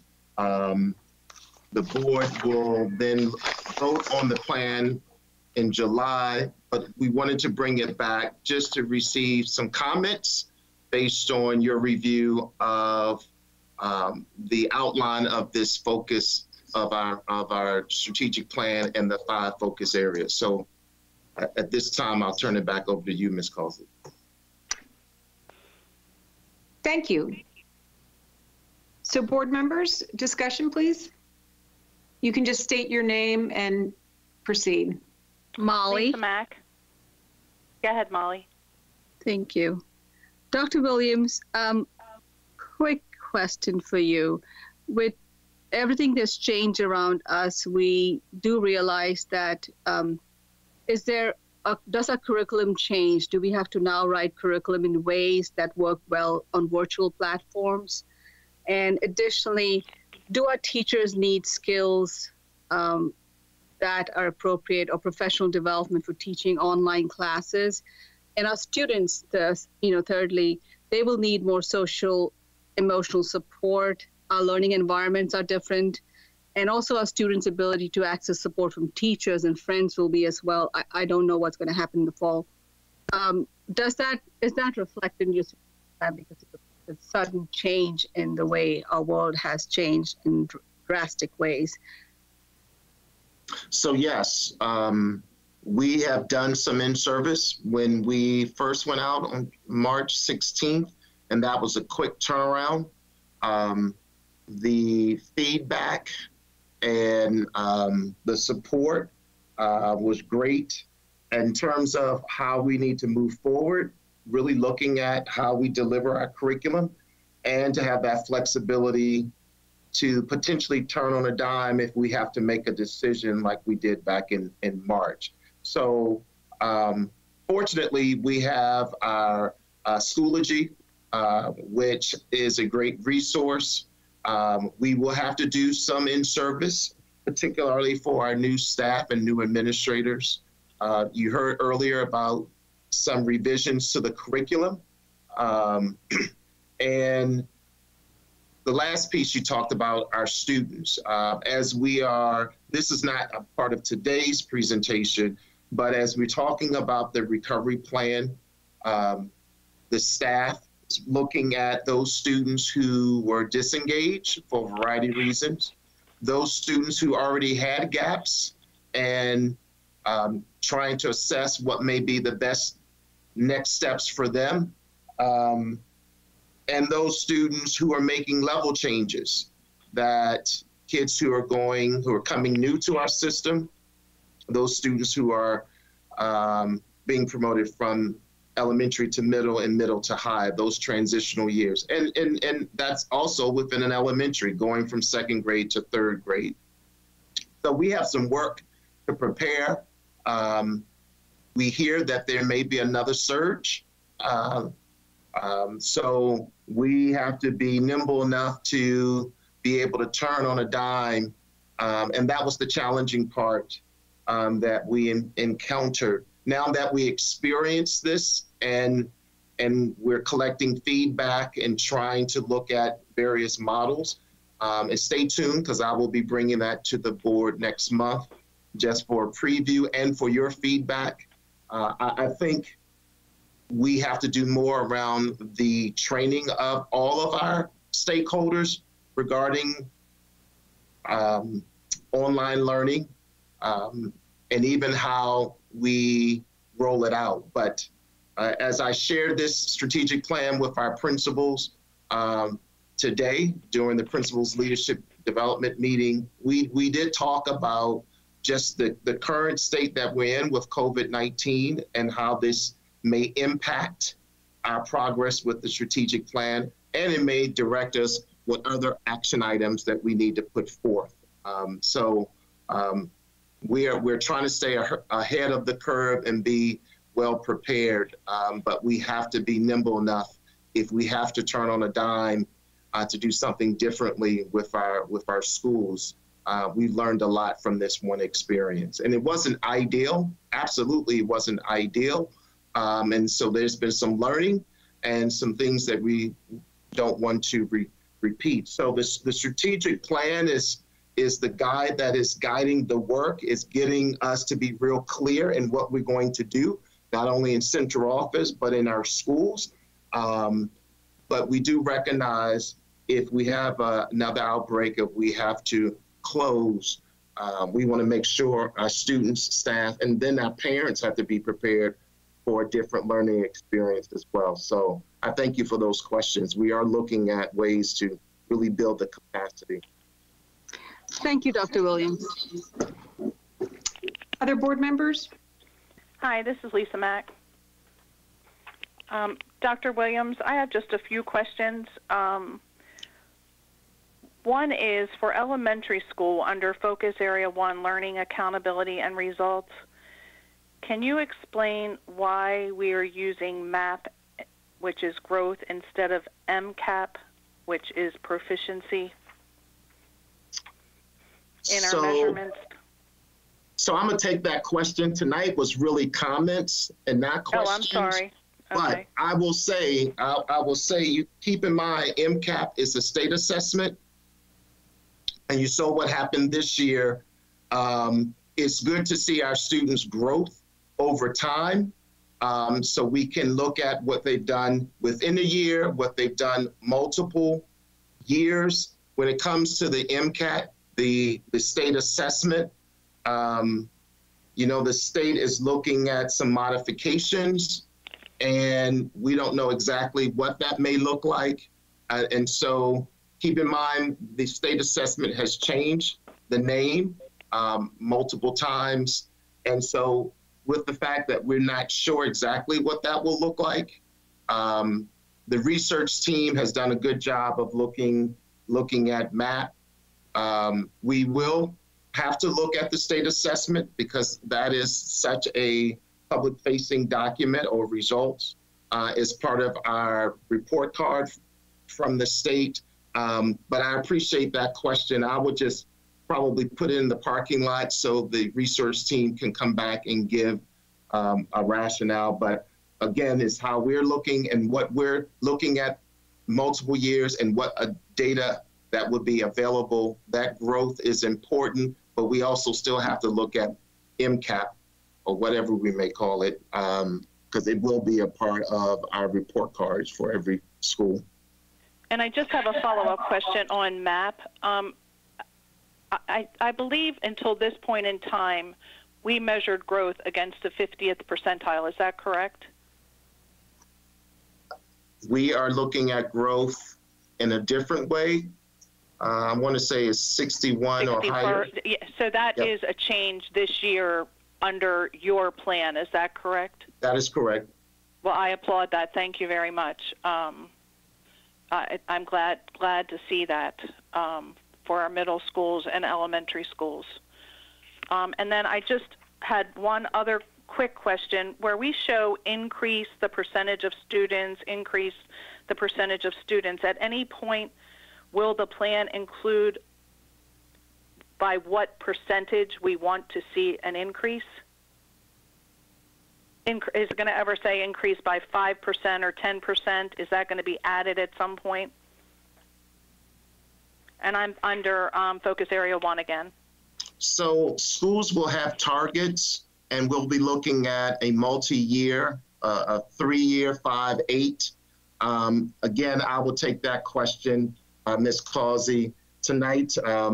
We can circle back when we present the strategic plan again, but as was presented before, we talked about targets for every school. And if you recall, there was a school A mock-up as well as a school B. Slide 7. Mm-hmm. Yeah. But will we have a BCPS dashboard, if you will, that will be fed up from all of our schools?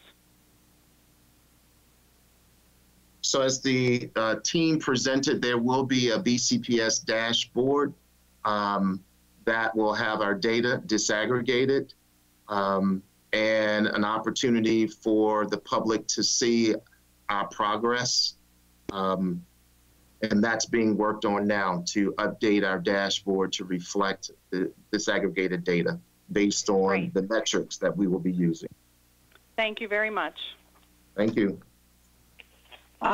Dr. Williams, this is Ms. Pasteur, Ms. Causey, may I jump in at this point? Yes. All right. Wait a minute, I need to go back. Look at this. Dr. Williams, since we're just doing comments, the one thing that you have included here, let me back up. Some of the things that you have in here, clearly we have seen in other documents, because these are the things that I think all school systems and parents sort of expect that we have and direction that we move, which we move. But we all don't always get that. We can see that here in Baltimore County. But what you have done, I'm looking at goal, college and career success, grounded in BCPS policy 0100 equity, guided by community priorities. And so what you're doing, it's like how you do a goal, or a good teacher does the goal or the unit plan. You're starting at the end without endpoint, going to college or having career success. So equity for everyone, guided by community priorities. Every community we have in Baltimore County is different in some very real ways, even though the expectation for our children certainly would be the same. And if you were doing some sort of not a graph, but one of those little things with colors and pictures, pies and things and lines and circles, all of it would go right back up to college and career success. So I just want to say that I appreciate that you have articulated so everyone can see that where you're going comes out of that equity lens, and also taking a look at our various communities. And if you were going to do this in some pattern other than this chart as we're seeing it, I would like to see, because I think we've talked about it enough I know what's in your brain about this, that it really is cyclical, and that you cannot, even though you've looked at focus areas 1, 2, 3, 4, 5, you have looked at those 5 areas, but the reality is it all goes around in a circle, understanding that one touches the other. And so I'm real hopeful that that'll be a big part of your conversation with your cabinet, so that they're having that same conversation with their school administrators, so folks understand that when the instruction is tighter, and I mean visibly tighter, and that will impact on what things are going to look like in terms of behavior. When we start identifying children for gifted and talented in AP, even beyond their behavior, you're going to see some behavior shifts. And when you are doing, continuously doing what you did in your 100 days, listening and staying engaged and having those community conversations, the whole thing will change. So I just really want to say, so let me turn my video on and say applause just for the way you articulated where you're going, and knowing that putting down that career college readiness, or college career readiness, and taking a look at community and all of those other pieces, that's where we need to go. But you've also set your bar at a point that anyone can come back and hold you accountable for reaching those ends.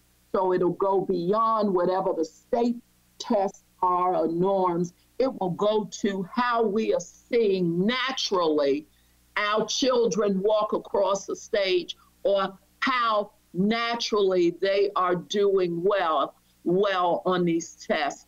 So you've put your own criterion out there for how you expect to be measured. I applaud that. And I know you'll stay on staff to that end. So thank you for that. Other board members? Madam Chair, this is Ms. Henn. Yes. Thank you. So Dr. Williams, I appreciate and applaud you and thank you for your work on Compass. I appreciate how clearly the focus areas are outlined. And as Ms. Pasteur stated, they touch one another. And I would go one step farther and state that not only do they rely on each other as dependencies, but they also represent a hierarchy of needs. And they are not equal in where our attention needs to be. And I'm looking particularly at focus area 2 in safe and supportive environment, because if kids don't feel safe and supported, then they cannot achieve. If teachers don't feel safe and supported in the classroom, they cannot teach. Children cannot learn. And that is one area in which, quite frankly, we have come up short. And in terms of priorities, where we place our resource, where we are focusing, I don't know that I would weight these equally in terms of where our focus needs to be, in terms of what we need to be focused on for the desired outcomes. So where the desired outcomes are in focus area 1 in terms of learning and accountability and results, and that's what our mission is. We're about teaching and learning. There are certain of these focus areas that we need to concentrate more heavily on even than others in order to get us there, and others that are drivers of success in the other focus areas. Focus area 3, high performing workforce. How many teachers are we losing because of undesirable behaviors in the classroom that aren't being addressed? And I have concerns and would like to see specifics around focus area 2 in how we are going to create a more safe and supportive environment, particularly in the classrooms, for our teachers and our students. That's an area that hasn't been addressed, that I believe this board needs to address and continue to address through policy and to work with you on. And I think will be a driver for success in a lot of the other areas. So that's one area I look forward to being provided more detail on, and I think will drive success in a lot of the other areas you've outlined. Madam Chair, if I may respond to Ms. Pasteur and Vice Chair Henn, I just want to remind the board, in essence, these 5 focus areas are not mutually exclusive. You have to look at, in my eyes, having served as a principal in 2 different levels, you have to look at all of these areas. And I will say, one to Ms. Pasteur, the schools, our goal is always college and career readiness. I mean, the CCR, that's the benchmark for the state. And it was just fascinating to see all of our students who graduated and to look at, how well they did and in some places where they are going. And so we're constantly have to have a metrics where we're pushing the envelope to have more kids cross that stage, figuratively now, but to be prepared for whatever they want to do after high school. But it doesn't start in high school. It starts and that's why we're looking at certain areas in each level to see how our students are doing. And if they're not doing particularly well in that area, what are we doing about it so the gap won't get wider?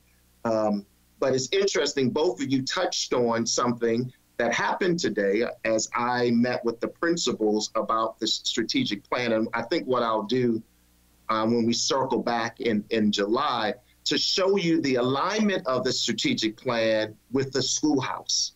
Because after it's all said and done, it's like for the educators on the board, when you've done your school progress plan, I was guilty of it. You did it. It looks nice and is in the binder and it's sat on the shelf.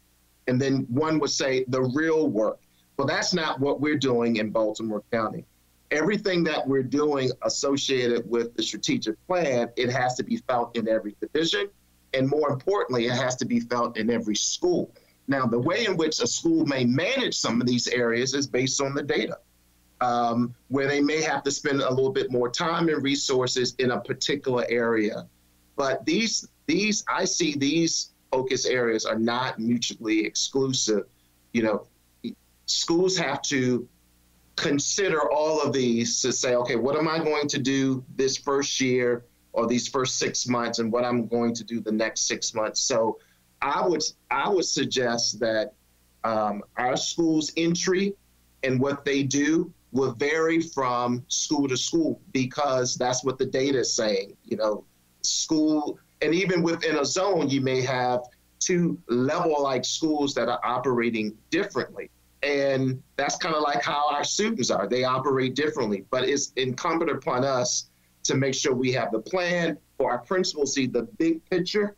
And that was the discussion that I was so pleased with of our community superintendents and executive directors, walking our principals through, okay, so this is what Dr. Williams said, but let's now see, what does that play out in a schoolhouse?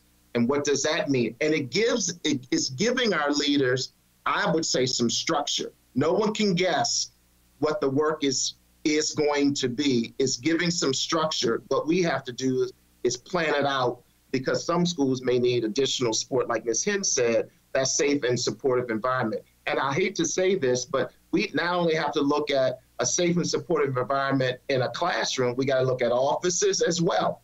Because as you well know, you get groups of people together, sometimes, you know, it may not be as conducive for a work environment. And that's the responsibility of our leaders. So I appreciate these comments. And what I'll do, I'll include a little bit of what was shared today so board members can see at our next meeting, just see that alignment of the strategic plan and how that will touch a school and what a school leader will probably need to think about as they're thinking about their work, whether it's a principal, assistant principal, whatever that leader is. They need to think about how that school will impact the strategic plan, because in essence, every school has to have its share to help move the data.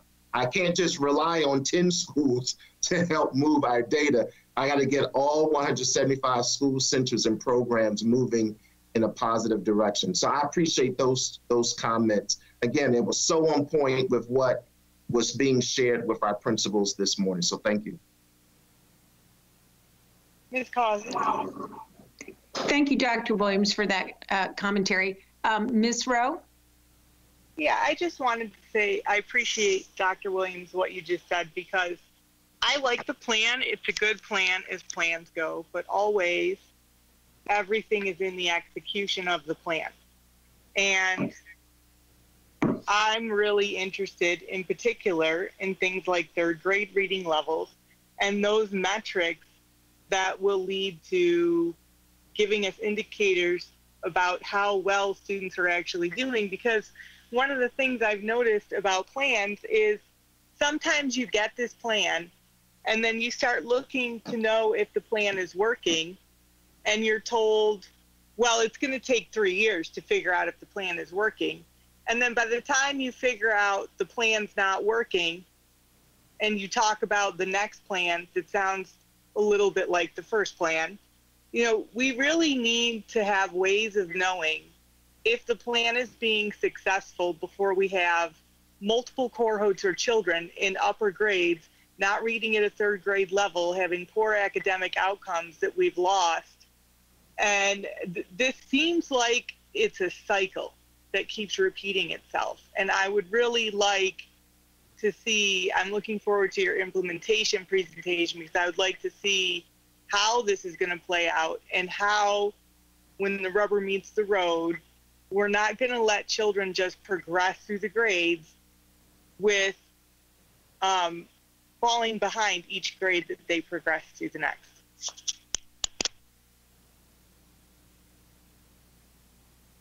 Thank you. Duly noted. When we come back, one slide was shared about just the development and looking at certain grades that was raised earlier. But to your point, it is all in the implementation and the monitoring. It's why Focus 1 is entitled Learning, Accountability, and Results. And that was being very strategic, that we want to make sure learning is happening. We all are accountable ultimately to get results.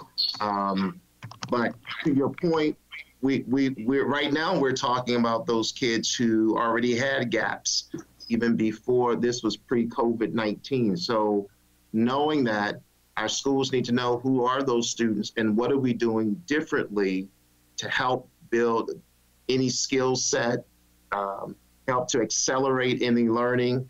And so to your point, duly noted about the implementation of any strategic plan, it's all in, okay, so what are we doing? And are students learning? If not, why not? And what are we going to do about it? Those are the key areas and questions that we constantly talk about as a part of my senior leadership team. And schools should be having those questions as well. And we're gonna be asking those questions. So your point is well taken, all about the implementation. Thank you, Dr. Williams. I wanted to offer my comments at this point. This is my 5th year on the Board of Education.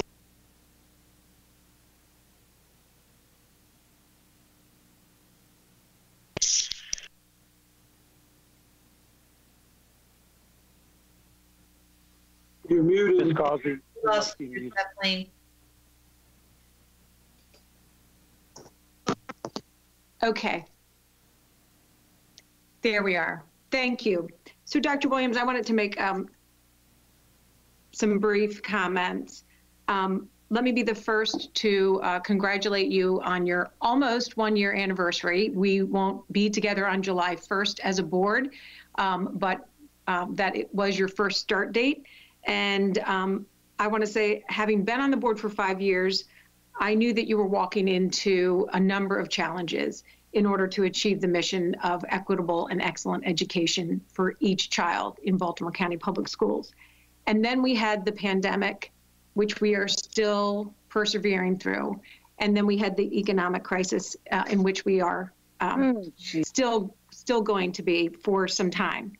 So I appreciate your diligent work on the strategic plan, and also in putting into the strategic plan the piece where you go back and evaluate after you have implemented the plan. And to just dovetail with Ms. Rowe on this point, it is about, as you've mentioned, structure, consistency, but then having that accountability piece and then the transparency of that accountability.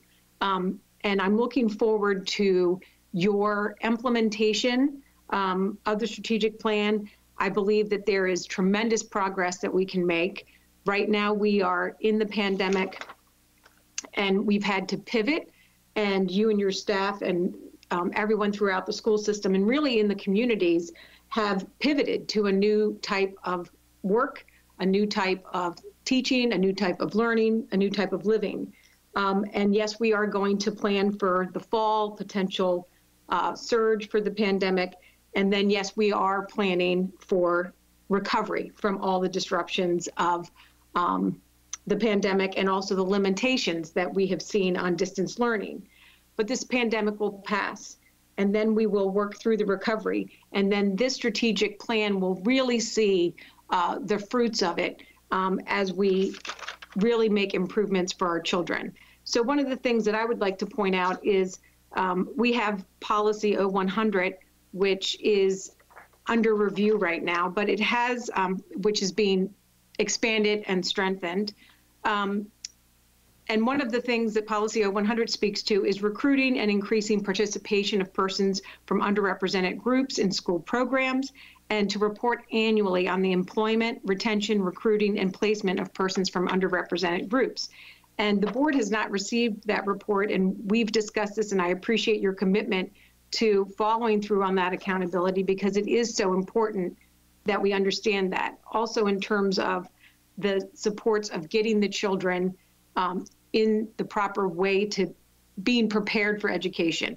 And part of that is nutrition, but part of that is also transportation. We have not received a report regarding the baseline for on-time arrivals for our school children. And we know how important that is for them to get to school on time, but also many children need to get there on time in order to eat breakfast. So we look forward to your follow-up in the strategic plan and all of the components, which really start, as you said, with the student in the center, and then the schoolhouse, and then all of the things that support the work there. So I just wanted to make those few points and appreciate your work. Other board members?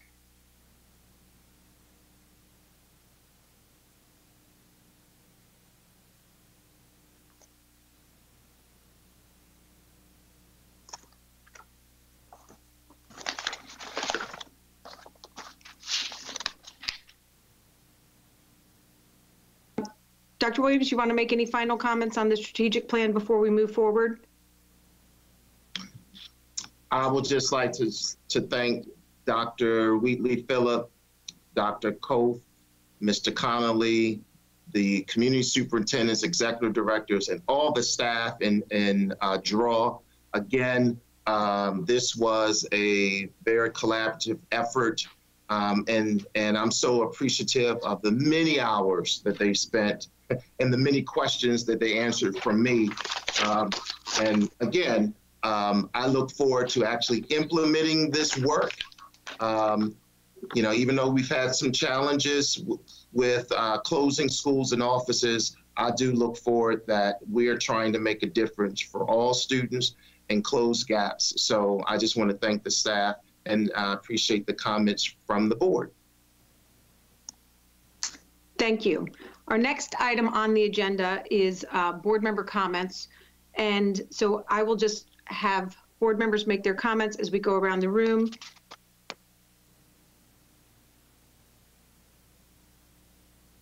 And if we can start with Mr. Kuhn. Excuse me, one moment, Mr. Kuhn. Also at this time, it will be committee updates along with your comments. So Mr. Kuhn. Thank you, Ms. Causey. Thank you, Dr. Williams, for sharing your one-pager with us. Appreciate that. I just want to take a moment, since school literally ended on Friday officially, and congratulate everybody, from students to teachers to coaches to bus drivers to everybody involved. Thank you very much. We made it through a trying year, and we're already looking forward to entry this coming September, this coming fall. And I just want to wish everybody a restive summer, and please take advantage of the materials and that are being made for summer school, and enjoy your time going forward. Thank you. Ms. Pasteur? Thank you. I want to jump on what Mr. Kuhn just said. Everyone on staff and every school, everyone on the board, these have been very, very tough times to parents and the students. I am very proud of the resiliency and the commitment to making sure our children get the very best. And I want to thank particularly Dr. McComas and her staff and all of those people who've had to be support systems for them, Dr. Scriven with the food, but on such short notice, trying to put together a body of work that would keep our children together as best as possible. And I know that they're working towards that summer program that will lead us into reentry, that is going to take into consideration all of those groups, all of those concerns that are listed in the equity 0100, so that our children who have disabilities, who ESOL, whatever, are going to feel included. And I want to just end the personal comment with a quote from one of my favorite poets, Nikki Giovanni. And she says, "We are strong enough to stand tall tearlessly. We are brave enough to bend to cry. And we are sad enough to know that we must laugh again. And we will." So having said that, Ms. Causey, do you want, while you're with me, do you want to do committee reports now? Or are you going to come back around? What is your... Let's go ahead and do committee reports, if that's okay. Okay. Even though the legislative committee is not working, they is still meeting. So yesterday we did meet, and John did go over the successes, and I think it's important to know among them that this is a record high. He said that this year there were 430 plus bills related to education. And I think that is just in and of itself. It says that our state legislature is processing what's going on in our schools for our children. So we certainly want to keep that going. Those of you who listened to the curriculum committee last week heard Dr. Adams and Dr. McComas and Ms. Shea start to unpack the summer program, and they are this week meeting with stakeholder groups talking about the reentry plan. So they are very much on that. I want to, Ms. Causey, give Dr. Hager a moment because she has a point that she wanted to share that comes, it's attached to the curriculum committee. So Dr. Hager, if you'll chime in, please. Sure, thank you, Ms. Pescher. So I was actually going to mention in my comments too that now that summer has officially begun, my 3 children have already started the Summer Learning Hike program, which we heard about in the curriculum committee meeting. And my kids seem to like it so far, but I have started to hear some early concerns about the rollout of the program, particularly for our non-English speaking families. And one thing, soon after joining the board, I did ask during a curriculum committee meeting how we would define the success of the Summer Learning Hike program. And I do believe that this program could hold promise for the future beyond just the summer.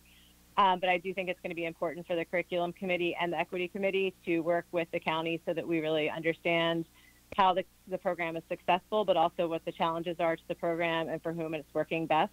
And so now is the time, as it's starting to roll out, to really start understanding those challenges and successes right off the bat. So we were excited to hear about the good things about the program last week, but I think we need to be very aware of any sorts of challenges that it experiences as it's rolled out. Thank you, Dr. Hager. Thank you. That's me, Ms. Thank you, Ms. Pescher. Thank you, Dr. Hager. Mr. Offerman?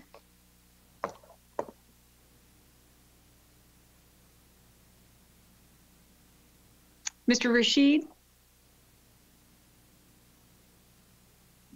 I have no comments. Thank you. Ms. Henn? Thank you, Madam Chair. So I'll begin by saying that 2020 certainly is a year that none of us will ever forget, for both good ways and not so good ways. But I'd like to thank everyone on staff, from Dr. Williams and his cabinet to our school-based teams and all of the support staff who jumped in and without asking and really without choice, did what it took to keep things moving and to keep us connected. So even though we were socially distanced, I'm in a board meeting out. We were never alone, never apart. And that connectedness is so important, especially for our students. And what will stay with me long beyond this and after this is over is that sense of connectedness. And when we speak of BCPS as a family, that was never more apparent than it was during this time. So I'll close with some words for our students as you begin your summer break. This was some advice that I shared with one of our Perry Hall Middle School students who asked to interview me about the pandemic. And she asked, what would you like students to know during this time? And I think this applies towards your summer break as it did during the pandemic. Use this time to focus on what matters most to you. Your family, your friends, your health, certainly, your pets, your service, your interests, your hobbies. Find your joy. Whatever brings you happiness, embrace it and make it your own. Learn everything you can about it and live it, and tap into that happiness often. When you identify what matters, you'll know what doesn't matter. And if it isn't on your list, don't stress over it. You are enough. Don't listen to the voice that tells you otherwise. Accept and make peace with uncertainty. Answers will come in due time. We are all figuring this stuff out together. A lot of adults care about your success, and we want what's best for you. Learn to love imperfection. You're human, and so is everyone else. Be kind and be patient with yourself. You are in control, even though it may not feel like it. Use this time to supercharge your own learning and pursue an interest. Use your online resources, reach out to experts, and use your downtime, especially when we're all at home. There's never been a better time. And remember, this isn't going to last forever. Have a great summer, everyone. Be safe. Take care. Thank you. Ms. Joes?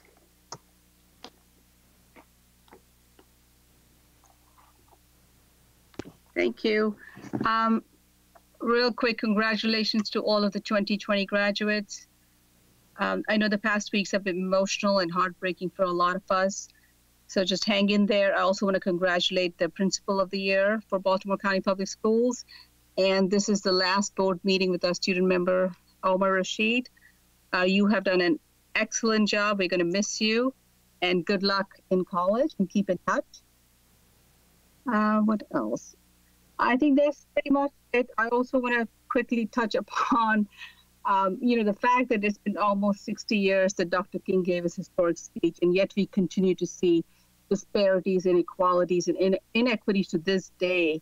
And I'm really heartened when I see the younger generation and their passion, including Omar and his friends and the students, their call for justice. And that gives me a lot of hope, because we continue to see the pain felt by generation of Black Americans in this country who have never felt equal. So to all those people that tell me I am tired of hearing about racism, imagine how tired the African Americans must be experiencing racism for the past 400 years, and the people of color in this country.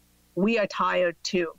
So, just saying Black Lives Matter, posting on social media, but not supporting those very policies, ideas, and politics doesn't mean anything. We need to realize our collective power and ask for change and demand it. Dismantle the very racist policies that have been put there in the first place.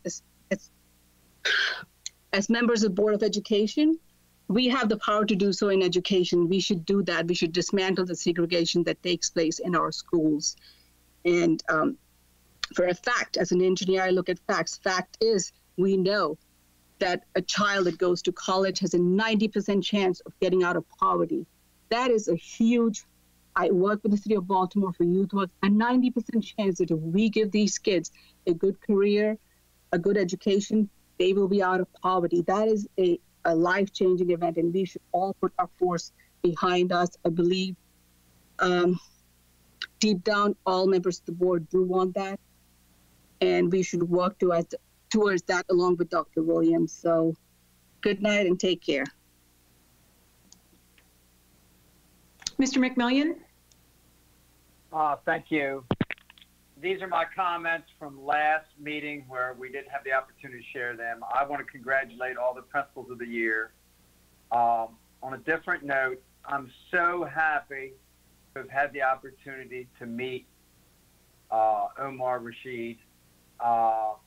He's a wonderful young man. In my 35 years of teaching school, every once in a while you would meet a young man or a young woman like Omar.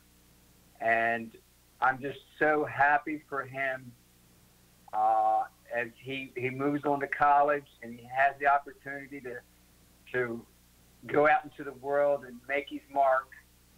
And I'm so pleased, and I hope that he comes back and he shares with us, you know, his endeavors and what he's into. It's a very, very heartwarming experience for me to meet a young man like him. And I'm so happy I had that opportunity. So, and I hope everyone enjoys their summer, a couple weeks off. I just hope everybody has a good time. Thank you. Ms. Mack? Yes, I have a brief message to Mr. Omar Rashid, our student member of the board, and other 2020 graduates. Journalist and former TV anchor Tom Brokaw said, "You are educated. Your certification is in your degree. You may think of it as the ticket to the good life. Let me ask you to think of an alternative. Think of it as your ticket to change the world. I would encourage you to heed Mr. Brokaw's words. Use your degree to change the world. We are counting on you." Congratulations. That's it. Ms. Scott? Thank you for that. And again, I echo all of the congratulations to Omar Rashid and wish him much success in his future endeavors and as he heads off to college. But I would like to take this time to use my board comments to acknowledge and appreciate all of the hard work that BCPS staff have done. I'd like to thank all staff at BCPS. Everyone has done a great job during these unprecedented times. And I just feel that that needs to be said. You have been asked to do things that you have not had to do before due to COVID-19, distant learning. There's really no playbook for how to teach students or how to run a school system during a global pandemic crisis. So I'd like to thank all of you, and no one in the particular following order, but I'd like to thank all of our school bus attendants, drivers, all transportation staff, central office staff and administration, front office staff, cafeteria and food service staff, custodial staff, building service workers, grounds workers, maintenance workers, engineering and construction employees, logistic workers, environmental service employees, safety and security employees, principals, all of our principals and assistant principals, all of our teachers, all of our paraprofessionals, department chairs, school counselors, psychologists, social workers, school nurses, pupil personnel workers, occupational and physical therapists, speech language pathologists, library media specialists, central office staff, substitute teachers, nurses, afternoon, evening, Saturday, alternative educators, home and hospital staff, curriculum writers, summer school teachers, and summer school nurses. Thank you for everything and every one of you, for all that you've done for all of BCPS students, parents, teachers, and I'd like to personally thank you for all of the support that you've given to the board, because without the support of staff, without the important work that you all do every day, we as a board would not be here. So thank you for everything that you've done in these most unprecedented times. And Kathleen, would you like me now also to give my committee update as well for the Equity Committee? Yes, that would be great. Thank you. Great. Thank you for that. So the Equity Committee was created to ensure that we at BCPS and the board are working to create a safe, caring, and mutually respectful environment within our school system and district so that all students, family, and staff feel welcomed, valued, and supported at BCPS. So the Equity Committee had its first meeting, June 17th, where we met to discuss future meeting dates, the mission of the Equity Committee, as well as the planning and ideas around the proposed equity audit. Important things that we need to look at now, as well as future planning based on the current COVID-19 pandemic, as well as understanding the implications of the digital divide on BCPS students, what that means now, what that will mean for the future. Additionally, we had a robust discussion on all of the above areas and explored ways that we can ensure that BCPS continues to make sure that we're providing equitable solutions for all of our students. Thank you so much. Thank you for that, Ms. Scott. Ms. Rowe? Thank you, Ms. Causey. I thought my mic was muted earlier, but now the whole world, you heard me reprimand my children. This is a very unusual year with the pandemic, and we've had no road of this, and I wanted to congratulate our graduates and congratulate our parents for living through having to work at home and also take their children and children studying and keep their children motivated to keep working, and remind people that there are varying degrees of success in which that also varying degrees in which different families face hardships and obstacles in place. And I believe that we need to make sure that we remember to have a little bit of grace with one another, and grace with our teachers and our school system, and grace with our children as we go into this summer and do some summer learning, but, you know, take breaks and have fun as well. So congratulations to graduates, and I look forward to next fall and whatever that brings, because we don't really know.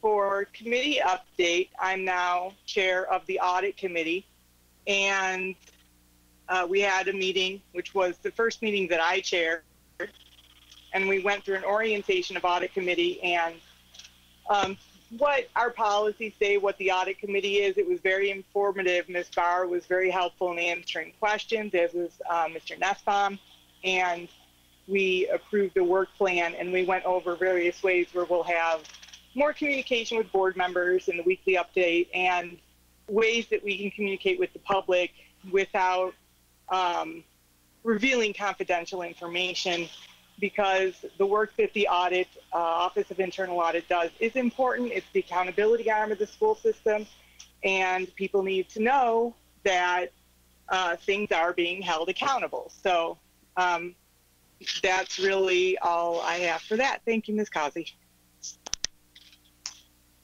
Thank you, Ms. Rowe. Dr. Hager? Thank you. I just had two other things I wanted to mention. First, I wanted to thank Dr. Williams for focusing on educational equity at the center of his strategic plan. I'm really excited to work with Ms. Scott and the other board members on the newly formed equity committee that you just heard about. And I'm truly optimistic that with the combined dedication of the school board and the school system, that we can work together to reduce educational disparities in Baltimore County schools, which was a big reason that I wanted to get on the school board in the first place. So I'm very optimistic about the plans for the future. And then finally, I wanted to congratulate all of the BCPS graduates, including Mr. Rashid, whom I've never actually met in person, but maybe one day our paths will cross in person. And I want to give an extra congratulations to those firsts. So the students that are the first or one of the first in their families to graduate from high school, or those who are the first or one of the first to go on to college. So I'm really extra excited for those students, and I'm really proud of all the accomplishments of our students, and want to wish everyone congratulations. And that's it. Thank you. I'm going to give an update on the Policy Review Committee, being the chair of that committee. Our last committee was held virtually on June 17th. The minutes of the committee meeting are available for viewing on the school system's website, bcps.org. You can read the summary, or you can also watch the video of the meeting. During the 1920 school year, the Policy Review Committee amended, discussed, or reviewed 30 policies. The committee's approved meeting schedule for the 2021 school year will be available on the school's webpage. The first meeting of PRC is currently scheduled for September 21st. Keeping in mind that this date may change based on the determination of when to reopen schools and other issues related to safety in Maryland given the COVID pandemic. At the June 17th, 20 meeting, we did review Policy 0100, Equity, and it's been added to. There's a lot of robust revisions in there.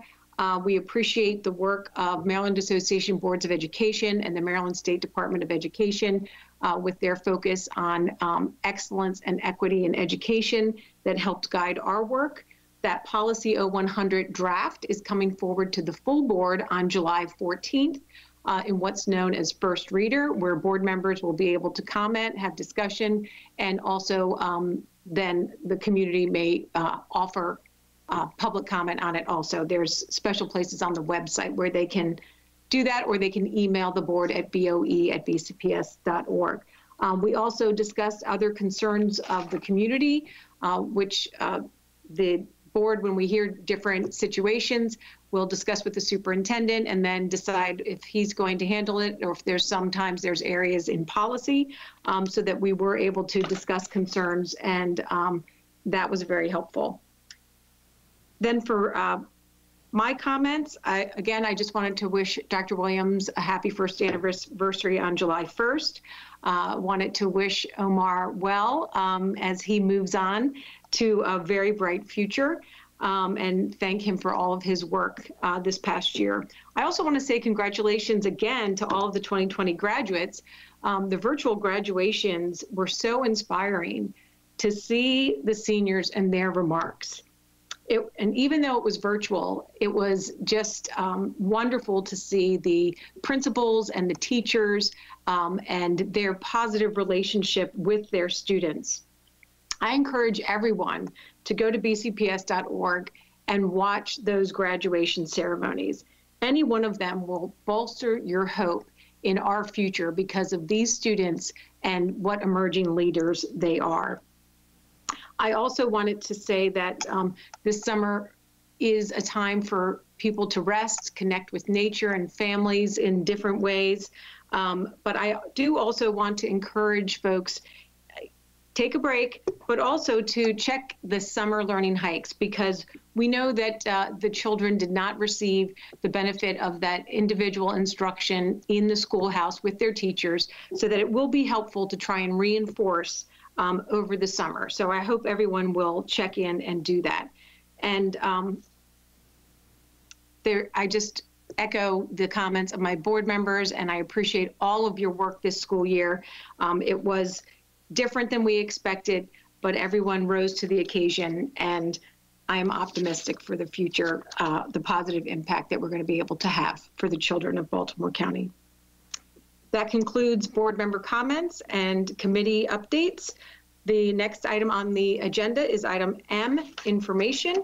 And we have attached to the board docs is the revised Superintendent's Rule 5552, students' conduct, use of personal electronic communication devices by students. And the last item on the agenda for this evening is announcements. The next board meeting is going to be Tuesday, July 14th, 2020 at 6:30 p.m., and it will be a virtual board meeting. Dr. Williams, do you want to say anything before I end the meeting? No additional comment. Thank you all for tonight. And again, once again, I just want to acknowledge the staff and Ms. Stifler, who is there filling in for Ms. Gover. So I thank the staff, Mr. Corns as well, I believe. I just want to thank all those who are present, and appreciate the support, particularly when we had to take a recess because my power went out or something happened. So that's all I have. Thank you. Thank you. We just need to roll with it and persevere.